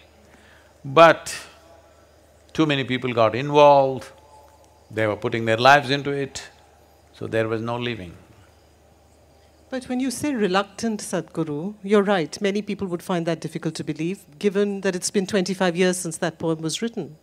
And your life seems to be more dynamic than ever before. We were talking earlier about this borderline being, which is the phrase that you use in one of your poems. Is this a difficult path to tread, knowing when to, deciding how to navigate this between stillness and involvement? It's not difficult. It's just a choice. Making the choice, I took a bit of time because I know getting involved in the world, what a huge compromise of yourself you have to make. But we made the choice and it's fine. Can people miss the stillness in this storm? That's left to them. Everything that we teach them, all the sadhana that we give them is towards stillness. But if they think I exist only on YouTube and many meditators coming and telling me, Sadhguru, every day, some of them come, every day I go to bed listening to you. I said, God damn it, I thought I am talking to people to awaken them, but you are using it to go to sleep. And some people coming and telling me, every day, Sadhguru, when I wake up, first thing is I listen to you. I said, first thing is you're supposed to do your practice. No, Sadhguru. What to do? I know that there are many other poems, Sadhguru, but I'm going to ask you at this point not to read the one that I'd originally intended, but to move on to your guru poems, where you actually speak of your own master. These are among the most spare poems in the book, and perhaps amongst the strongest, so it would be a pity to bring this to a close without reading those poems. Where is that? 161.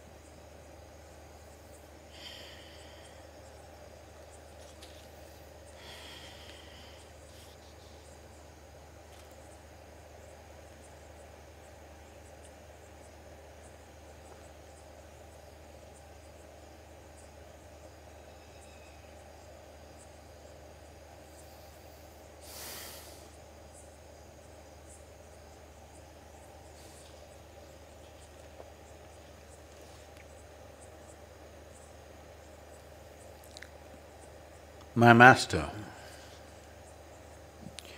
brooding, squinting, staring, I could not hit the mark.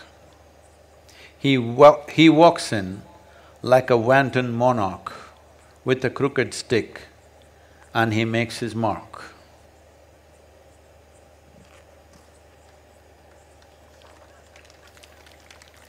My master, lost to life and death, both I did, but moved me not. A man who walks with a stick comes to me, the able-bodied one, having seen birth and death and all that life can bequeath, still sitting dumb-stuck. Here comes the man with a stick to have me struck with his lightning stick. My master, I let the whole world go by, of spiritual and material, of land and sky. I searched in the mother's womb and in the lover's bosom, but such a one I did not find till I clawed to him like a worm. Till I crawled to him like a worm. My master, what can the poor guru do? All I have done is do and do. After seeking all that is there to see, he comes to teach me how to be.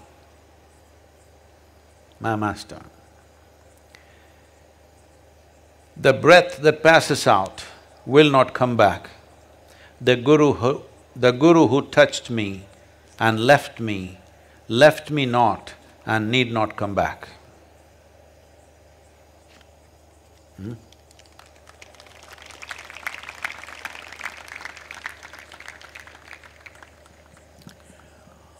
Well, this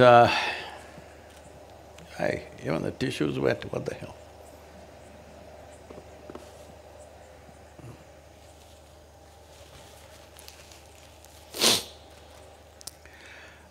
This is during the Anadi program. We had a 90-day program in Isha Institute of Inner Sciences in 2010, 11 years ago.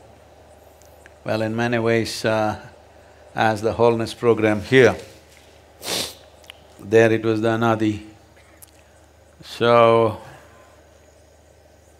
it was the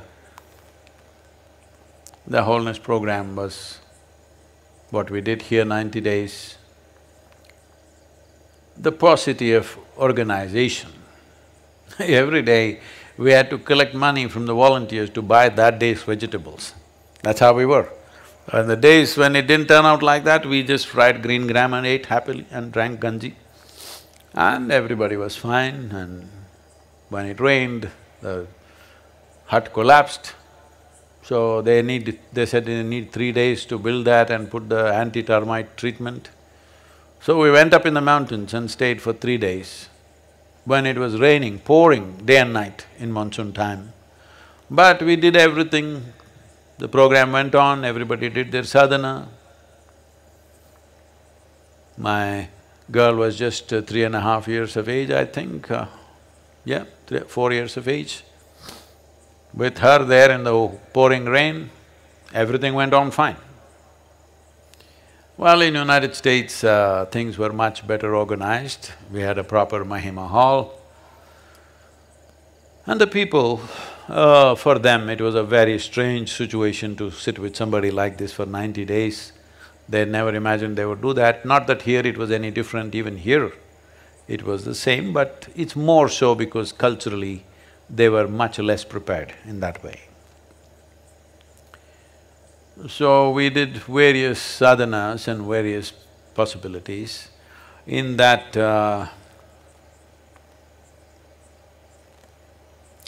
this is something that I always see when I speak something or in some way when I touch somebody's lives. The next thing they will ask me, Sadhguru, who is your guru?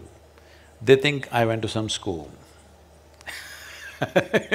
It's like, if you write, if you write good poetry, people will ask, who taught you English? Which college you went to? Like that, that's the same question. Well, that's not how it works. At that time, I wrote these 5 poems, right there sitting on stage in front of people when they were doing something. In about 10-12 minutes, I had these 5 things ready because I don't really formulate things. When I'm writing this word, I don't know what's the next word. I don't know the sentence or the line that I'm writing, I only know one word. After that, I'm just writing. So, maybe it's my partner. But when you're writing, it brings me to that question. There's another point in the book where you call yourself this fathomless empty page. And what would make the empty page, what would impel it to fill 550 pages of poetry? Where does that impulse come from? When you are eternally empty, you can do what you want. See, it's like this. You can take photographs of yourself, selfie, of course, today, as many as you want, they will stay. It'll keep on occupying the memory of your phone. At some point, your phone will say, enough of you, beauty queen, stop, because it'll memory run out. But every day, 24 hours, you can stand in front of your mirror and do what you want, all right? You can dress up in 100 different ways every day and show the mirror. Even if you happen to live for 1,000 years, it will still show you who you are. Because there's no memory. So that's an empty page, there is no memory. There is a dimension of intelligence within you where there is no iota of memory. It's uncontaminated with memories and meanings. Once that page is open for you, you can do what you want. It's like writing on water. You can write what you want. It'll be gone. Is it an outpouring, or is it a need to actually address, as in the case of your master poems, you said you were actually addressing questions? Usually, as I said, usually it's by the order of the publishing English pub, they're called. It's not… they don't serve beer there, it's English publications department, all right? In that there is a Kartupu department, it's called forest flower. From there they order. Okay, suppose they were not there, would you be writing poetry? The forest flowers are always there, isn't it?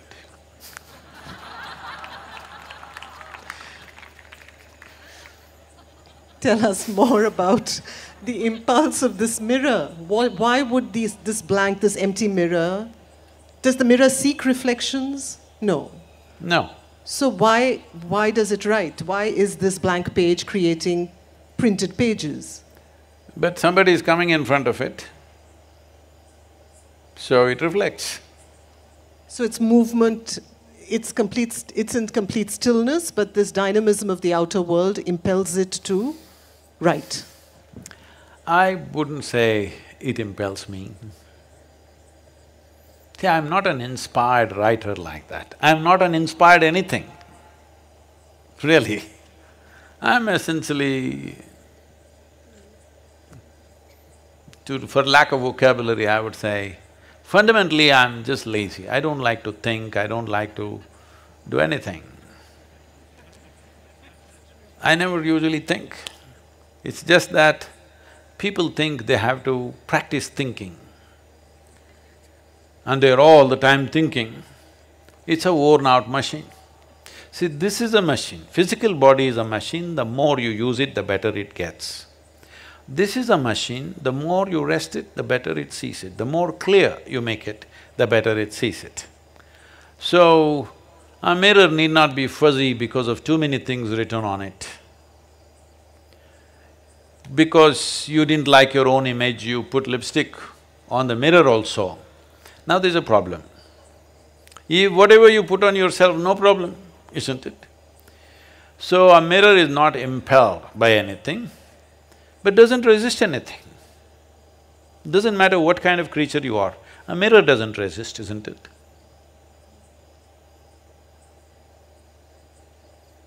What is inspiration for a mystic?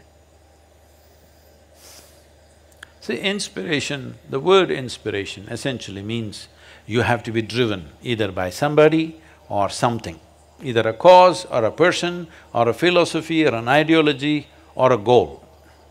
That's inspiration. Why would a mystic be inspired? I'm not inspired by anything. I just do what's needed. That's why it doesn't matter how much activity I perform, there is no burden of activity, there is no burden of function, there is no burden of either speaking or writing or doing anything, because it is not driven. It's simply as it's needed. Does it make it very unromantic and… Not unromantic. Because for romance you need this and that. But we are talking about this and that, Sadhguru. What I'm still trying to understand is, you said earlier, and I think that came closer to the answer, of a certain realm of paradox is best expressed in poetry. We must read… there's a poem called Meaning. Yes, in fact, shall we? Yes, I you have must that do marked. that, because you're trying to take me there. Yes, I am. Page 117. 117. I think they had a belly full of poetry for the day and all the people online have fallen asleep and… Of meanings.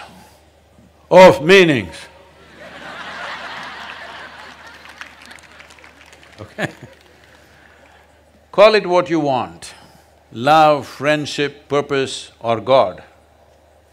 You're scanning the invisible for an illusion that may assist your life to find meaning. I'll read that again. Call it what you want, love, friendship, purpose, or God. You're scanning the invisible for an illusion that may assist your life to find meaning. In abandoning this search, shall you find the invisible presence sans meaning. To ride this great phenomena of creation without contamination of meanings. It's a human problem, meanings. Nobody else, no other creature is looking for a meaning. It's only human beings who are looking for a meaning. This is a very, what to say, a very paltry or a puny way of using the intelligence that is invested in us, trying to give a meaning. Even the cloud looks like Shiva. Oh, if your heart is so full with Shiva and you see him everywhere, that's fine with me. But you saw the cloud, Shiva, Parvati, and you want to tell everybody, you know, only I saw. Cloud was in the form of Shiva. You are one big… You know, Shiva has an animal with him, his vehicle. So, this meaning is, you're trying to give value to life because you have not realized the value of life. You do not know the value of being alive, you're trying to find a meaning. You spoke to God, you know, people are speaking to God. Somebody said this very nicely, I forget the exact words. If you speak to God, it's okay, but if He speaks to you, that means you need to go. You know where? So, somebody is speaking to God, somebody is speaking to their lover, somebody is speaking to their husband or wife or child or whatever, not out of sheer joy and involvement, simply to attach meaning to their lives, otherwise it'll become meaningless. I want you to know that your existence is a meaningless existence. You are a speck of dust in this cosmos. It's meaningless, but it's phenomenal. If you experience it, it's phenomenal. If you mentally, psychologically try to search for a meaning, you will make up meanings which will all be shattered. I hope life shatters it. You know, I bless people, may you be disillusioned. Sadhguru, why are you saying this? Arey, do you want to live with illusions?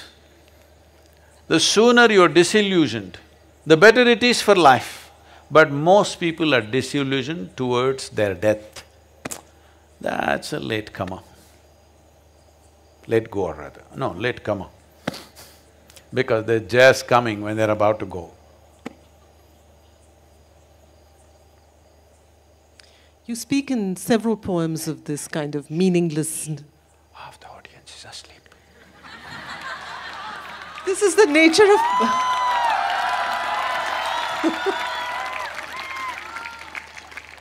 You know, how often does one get a chance to sit and talk poetry with Sadhguru? I don't think we need to call this to a halt soon, do we? Not here, there are people online in the comfort of their homes, they're… They can watch it later.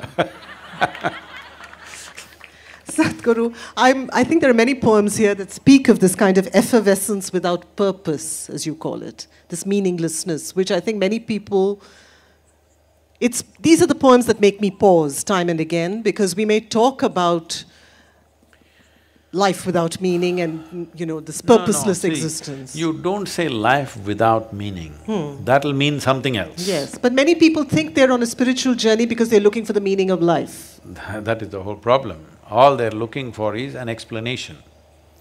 You just have to… This is why so many people can be so easily, radicalized, because they're looking for a meaning, all right? How you get radicalized? Only if your radicalization leads to some kind of violence, physical violence, people think it's radicalization. No, most of the population is radical. They're radicalized. Just that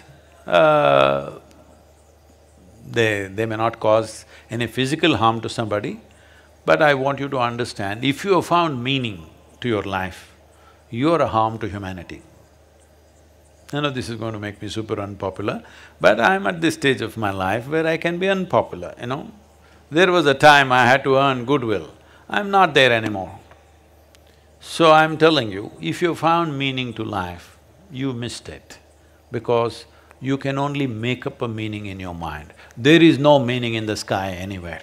There is no meaning in this cosmos anywhere. It's only in human mind you can make up meanings. So you're faking something and you're thinking it's real. My blessing is may you be disillusioned soon, so that maybe realization will happen.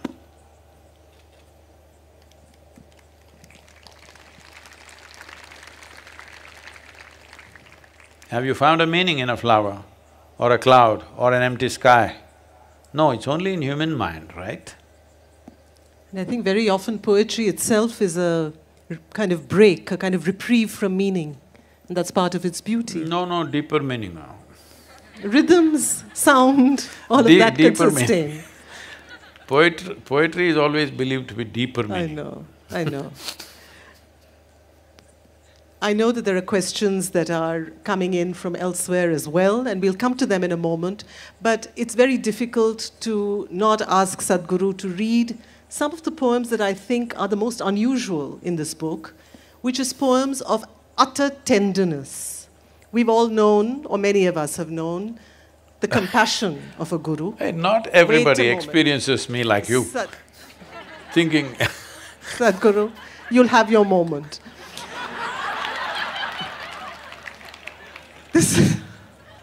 This is not the incisive, crisp, authoritative, sometimes steely Sadhguru.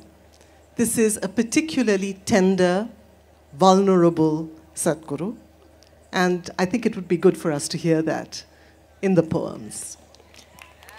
Too much tenderness, or just tenderness. Where is that? 268.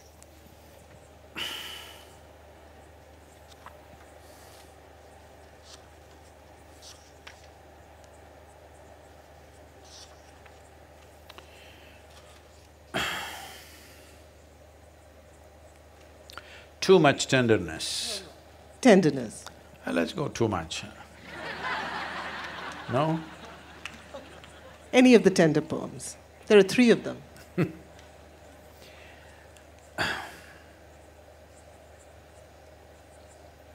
Let's do tenderness.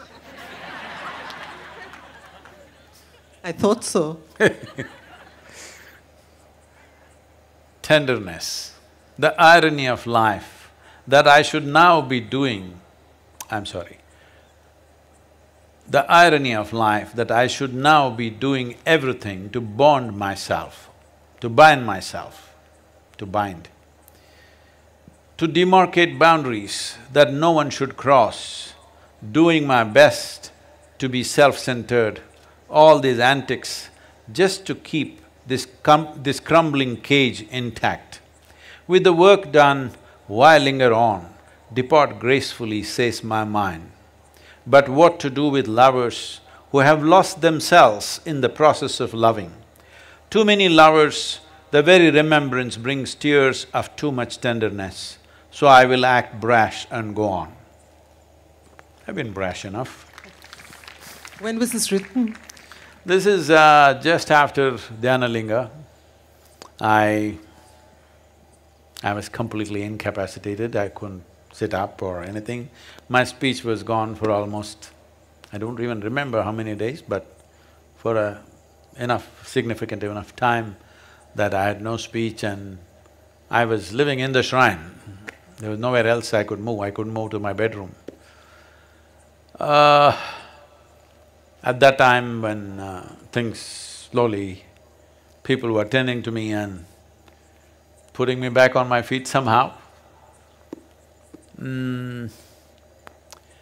At that time, when I first…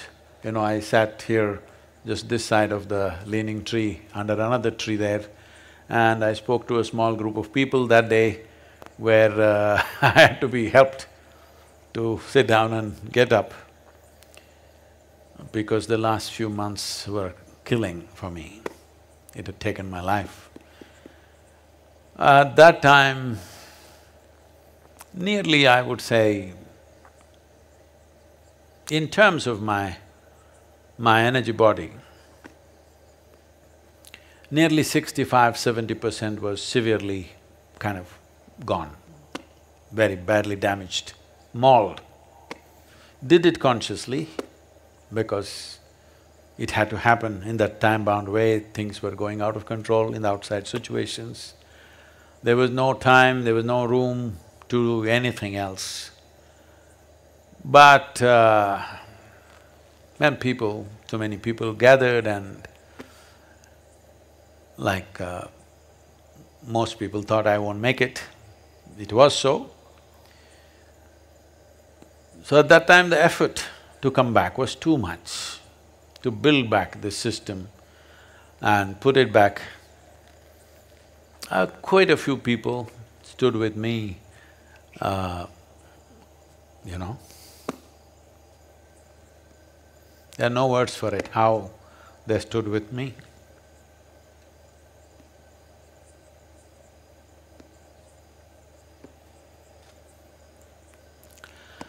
So at that time, the struggle of almost recreating this body, and we thought we will just make… because there are invites from United States for many years, and we thought we will just make one trip, that before I leave, one trip to United States, so that we'll put some seed in the West and come. So when I went there, because there were so many medical issues, nothing was diagnosed. Every time there's a blood test, bizarre,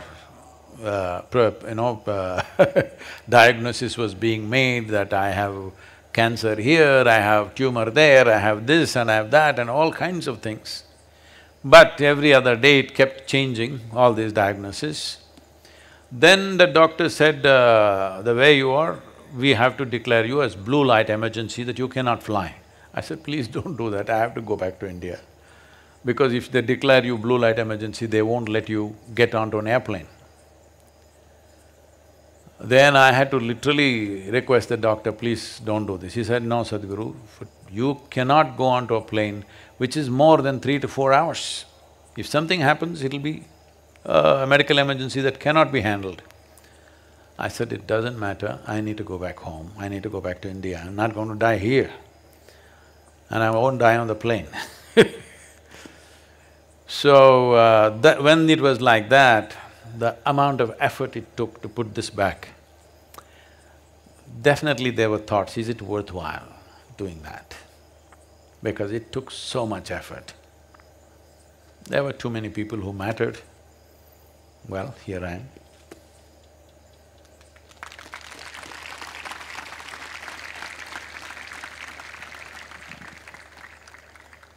You know, you've often talked, Sadhguru, of the Guru as a device.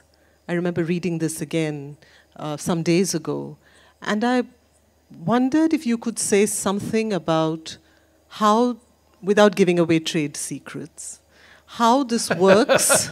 I'm not in any trading. Okay, but how does this work on the level of the physical presence of the Guru, the non-physical presence of the Guru, and also what we are seeing now, which is the image of the Guru, which proliferates, I mean, particularly with the online world and so many images of you everywhere.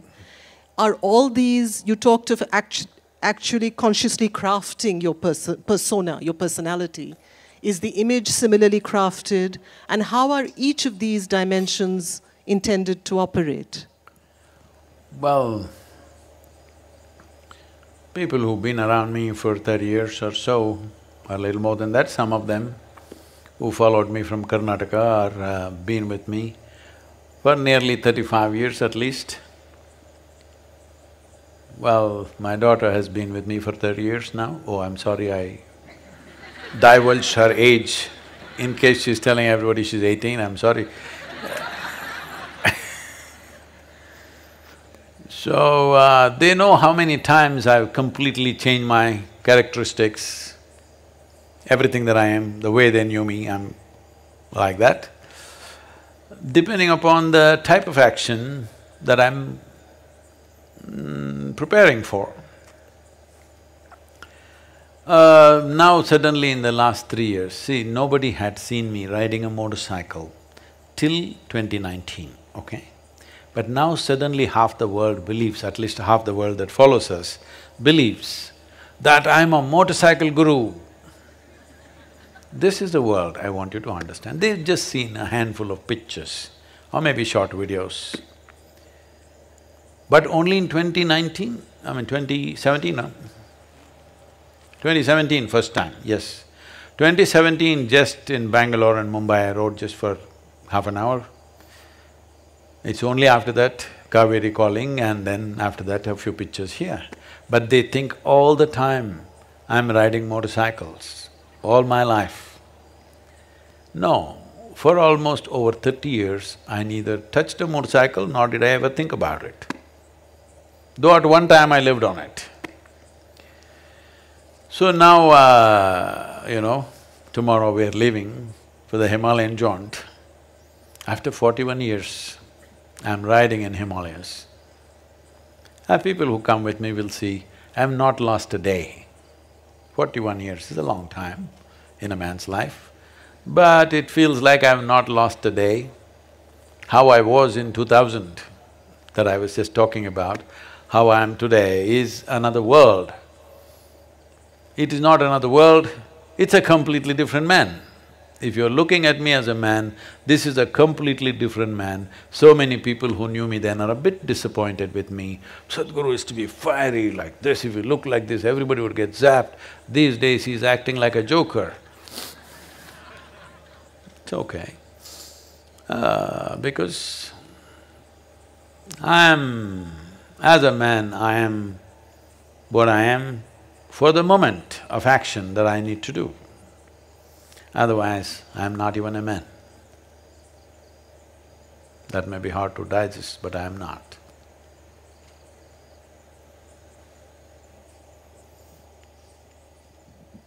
Is there anything more you want to say about how the device works? Is door a device? In a sense, yes. Yes, you need to walk through it, only then it works.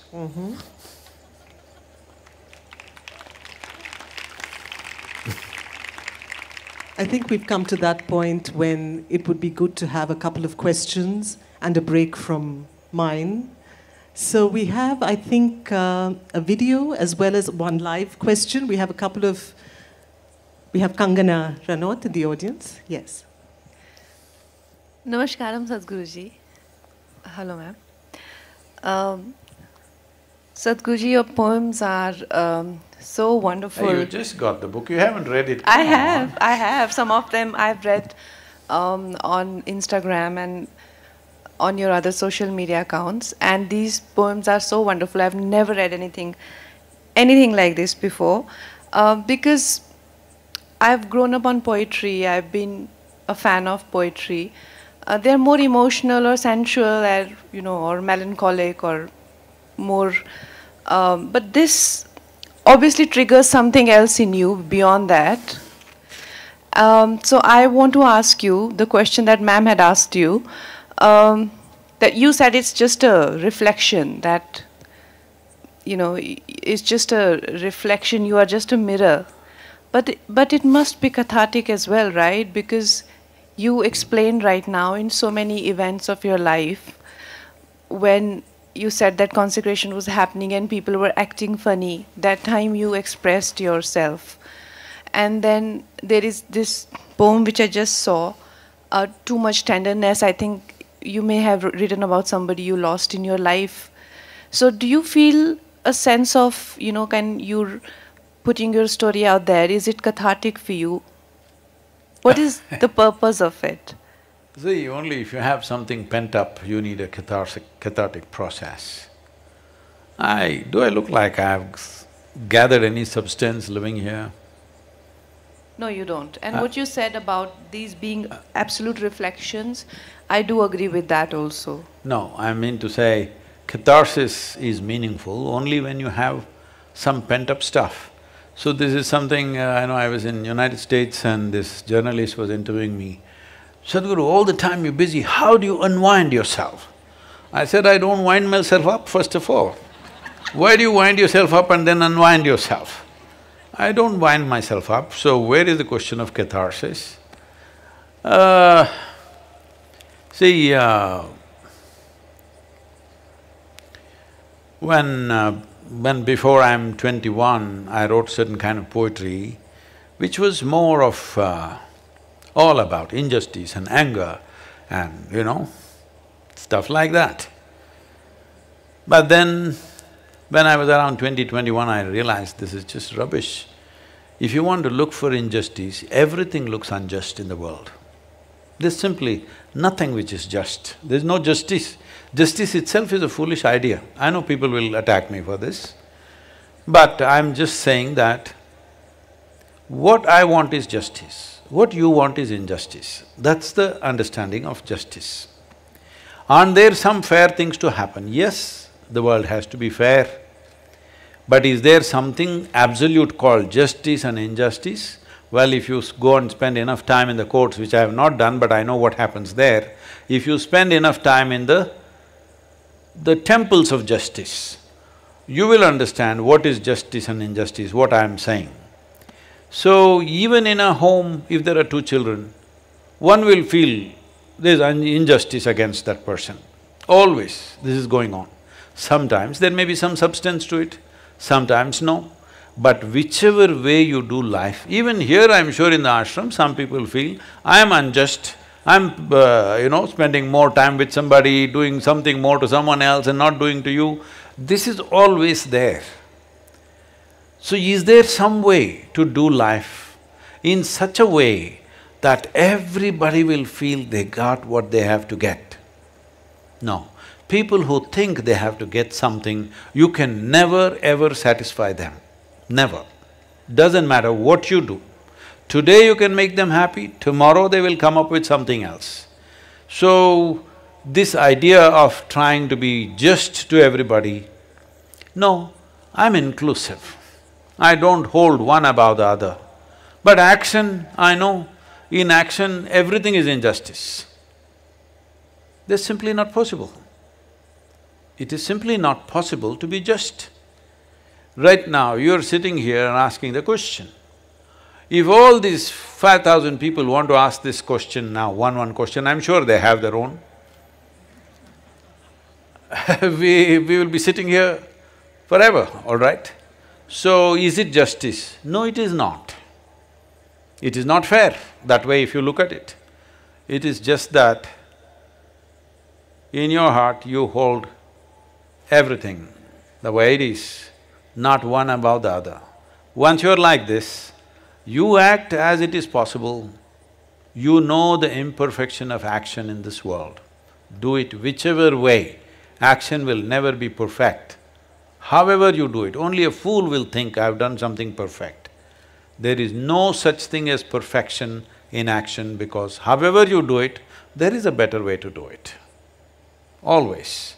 And always somebody can find fault with how we have done it. I myself can find 100 holes in everything that I do, including my poetry. Yes.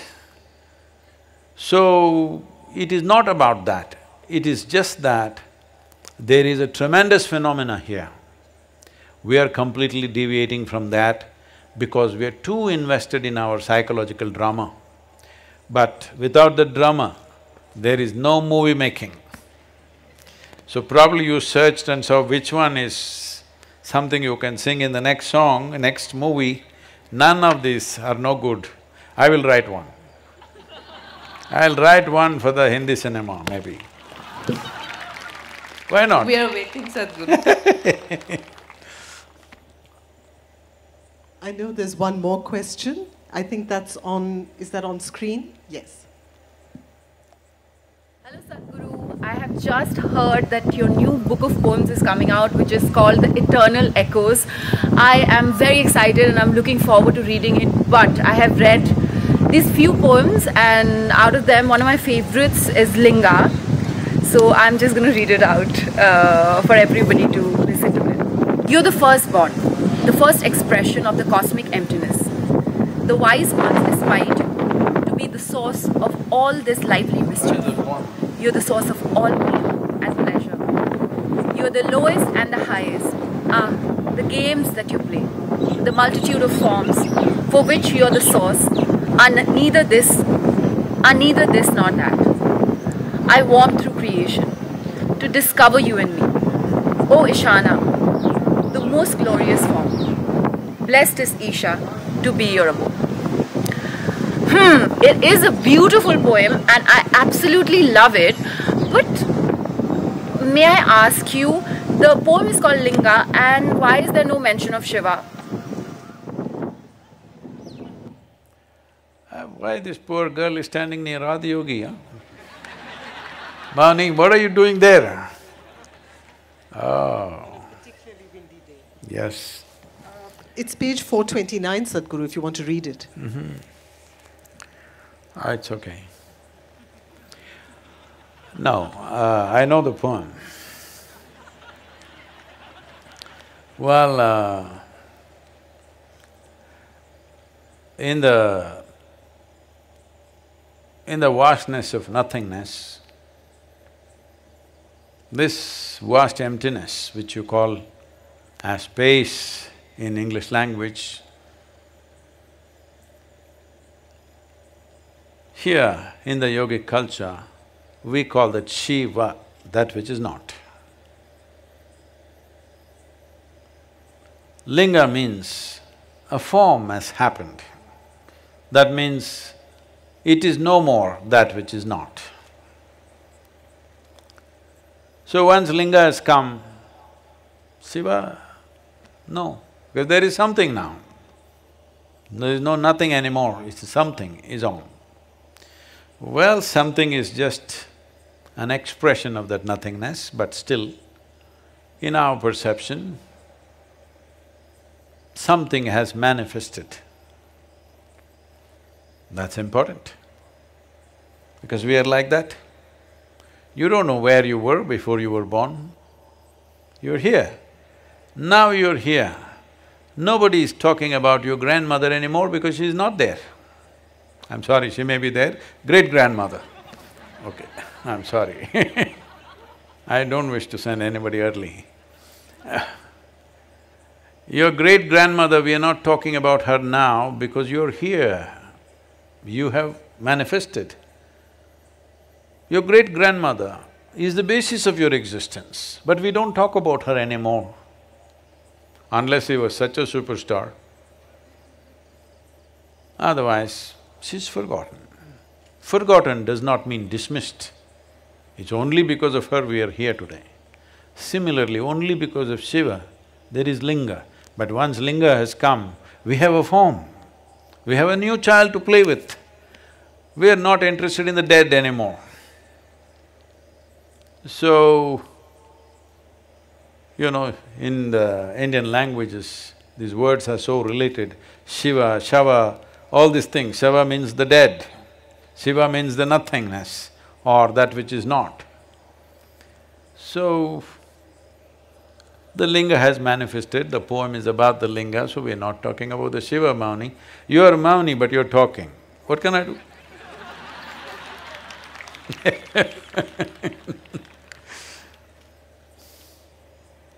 Sadhguru, I know that you wanted to have other tones entering this conversation, so I'm going to move to your place poems. There are several poems in this book that are about places. And I think what makes it different from the typical postcard poem is the fact that we actually see Sadhguru participating in the invisible inner history of many of these places that he visits. So I'm going to ask you to read this poem called America. Oh, what's the page? 508.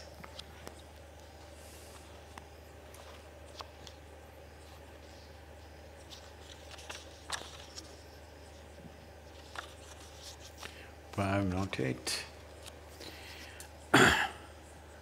America.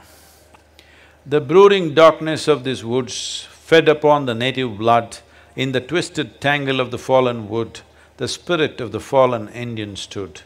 O brothers, your identity a mistake. Those who oceans crossed did make.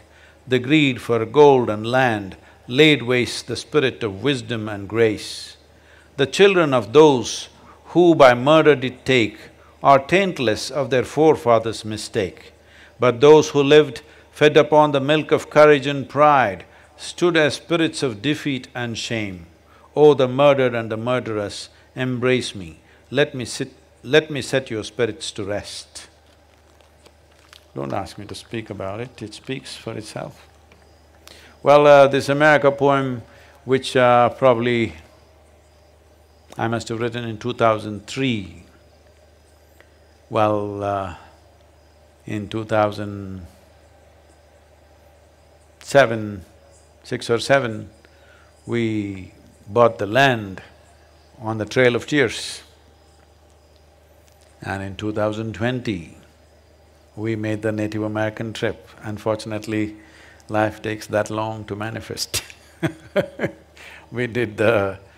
of mystics and motorcycles, we rode across United States, did around 10,000 miles in 36 days, touching over 21 states, American states, and over 17 Native American nations.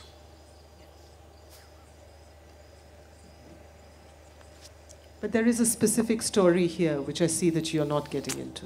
Tired? No, I'm not tired, but they're all babies who have to wake up at 4:30 in the Do morning. you not want to hear the story about what the Indian who's mentioned here?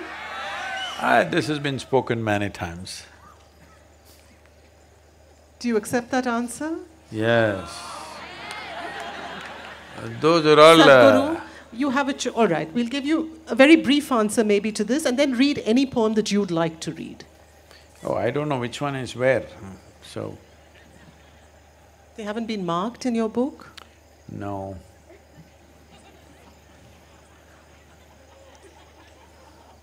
Okay, so I have a couple of requests. Katupu is there. No. Dumbfounded. Okay. I don't know what it's about anyway. When the flower opened its petals and sprayed its fragrance into the not-so-fragrant world, dramatic as it was, there was no attendant music and there was no auditory applause. So it is when the greatest of events happen within you.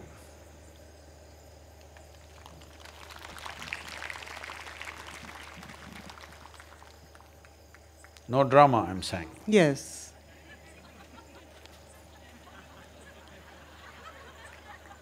When was it written? Was it written immediately after your I really don't remember. Chamundi Hill experience? I don't remember when I wrote this, no.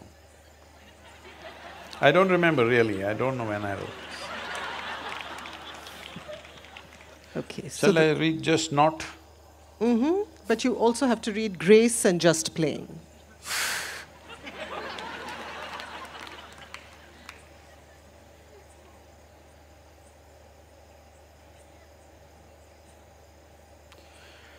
Laugh your head off if you can, cry your heart out if you cannot laugh.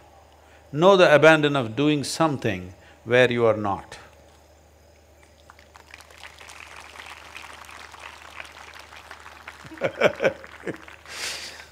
Just not. The roots of divine are entrenched in this body.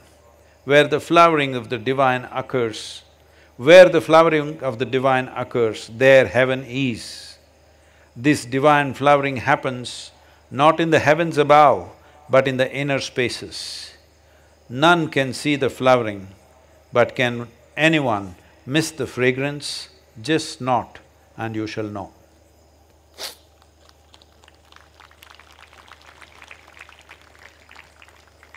Speaking of the snort, you actually have a poem called The Smell of Shiva. What is that?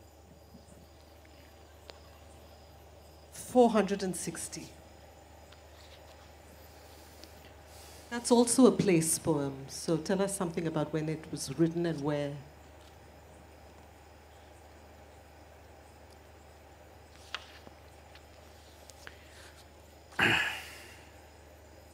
Smell of Shiva. The silent mountains, stoic but full of ice, the roaring river, rapid, in a hurry to lose itself, a nameless valley steeped in occult ways, people as earthy as earthworms, found ways to bend nature to their will, seeking the mundane through magic.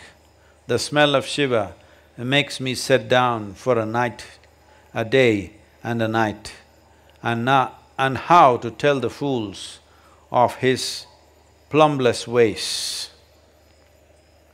This is in Yellowbong Valley in Nepal. It's one of the strangest places that we have hit. We were trekking, I don't remember which year, when we were probably 2012 or 13, somewhere around there. So it was a hard trek and then we walked into this valley.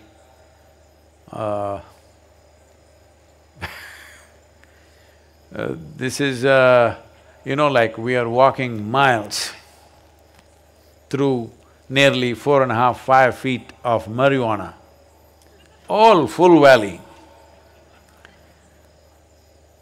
So they're already laughing. What's there to laugh about a plant? But they're like that. So, in many places we have to battle our way through these marijuana plants. It has a fragrance of its own. Then we found a clearing next to a roaring white river. Then I noticed some strange signs around and I started looking around. Then a few of these mountain people came, men, to investigate, and one old woman. I looked at them and I knew who they are. These are all this… there is a lot of shamanism in that. There are some short videos and some absolutely insane pictures we have of them going into all kinds of states. So, the moment I saw them, I knew what they are. Then we tried to talk to them and they're very simple mountain people. But they were steeped in occult. So there's a whole probably 40 minutes to 1 hour video on this, which they're usually playing in the trek that we go in… when we trek in Nepal. Maybe we can put it out for you tomorrow here.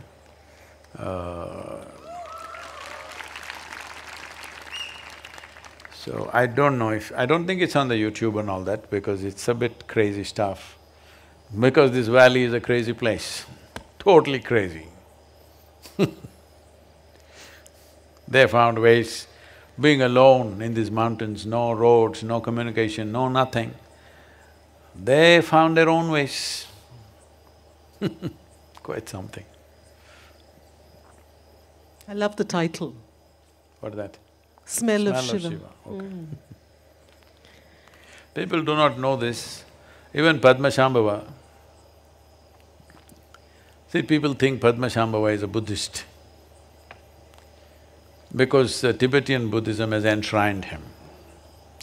No, Padmashambhava always carried a trident in his hand. He is not a Buddhist monk. He had 2 wives, one Indian wife and one either Nepali or Tibetan wife. Both of them traveled with him wherever he went, always with a trident. So definitely he was not a Buddhist, nor was he a monk. He's a completely different kind.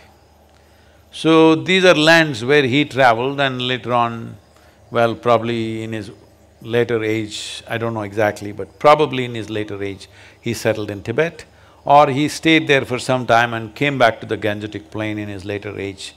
There are various, beliefs, accounts of this, but essentially, he is a mystic who did things in strange ways, and some of them who traveled with me in 2019, we went to Padmashambhava cave. Oh, I don't think that's something that they'll ever forget in their life. Something incredible there. Tell us more. You can't come this far, you can't enter the cave and then not say anything. What time do you get up in the morning? No, With no, you don't laddus, have to I might. reveal, but there are many here who have to get up at 4:30 in the morning. Okay, I have to admit defeat. So I'm going to ask Sadhguru, I think it's actually best to leave with the sound of a poem in one's ears. I must say, despite the inquisition that I've subjected Sadhguru to, I am a lover of poetry, and I do believe that the best poetry is just the kind that you can marinate in, sink into, and there's an entire book waiting for you to immerse yourselves in. I'm just going to ask Sadhguru to read perhaps 2 poems and leave us with those. I thought one. Okay, 2. All right, which 2? Tell me quickly. Grace and Just Playing. Huh? Grace and Where Just is Grace? Playing.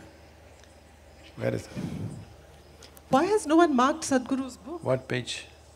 548. No, it's marked 548, I can find it, that's why.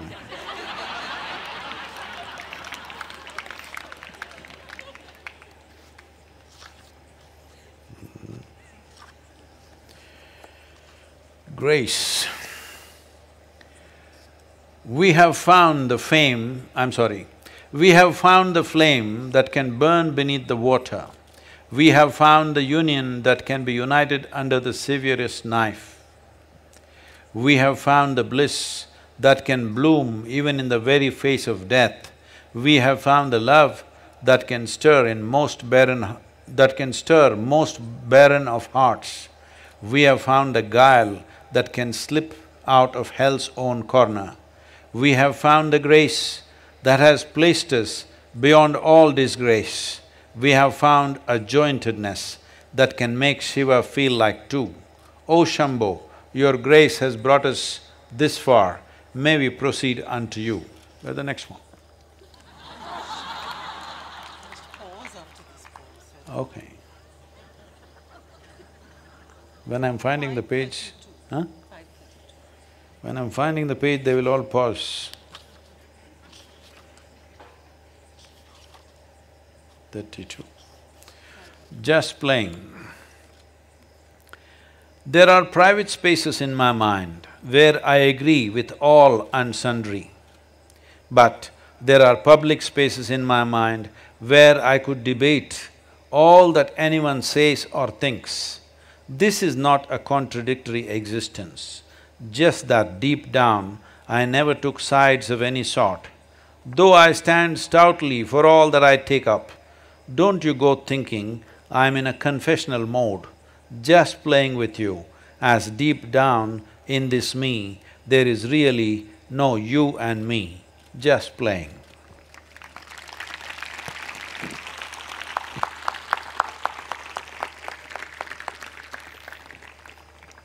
Thank you.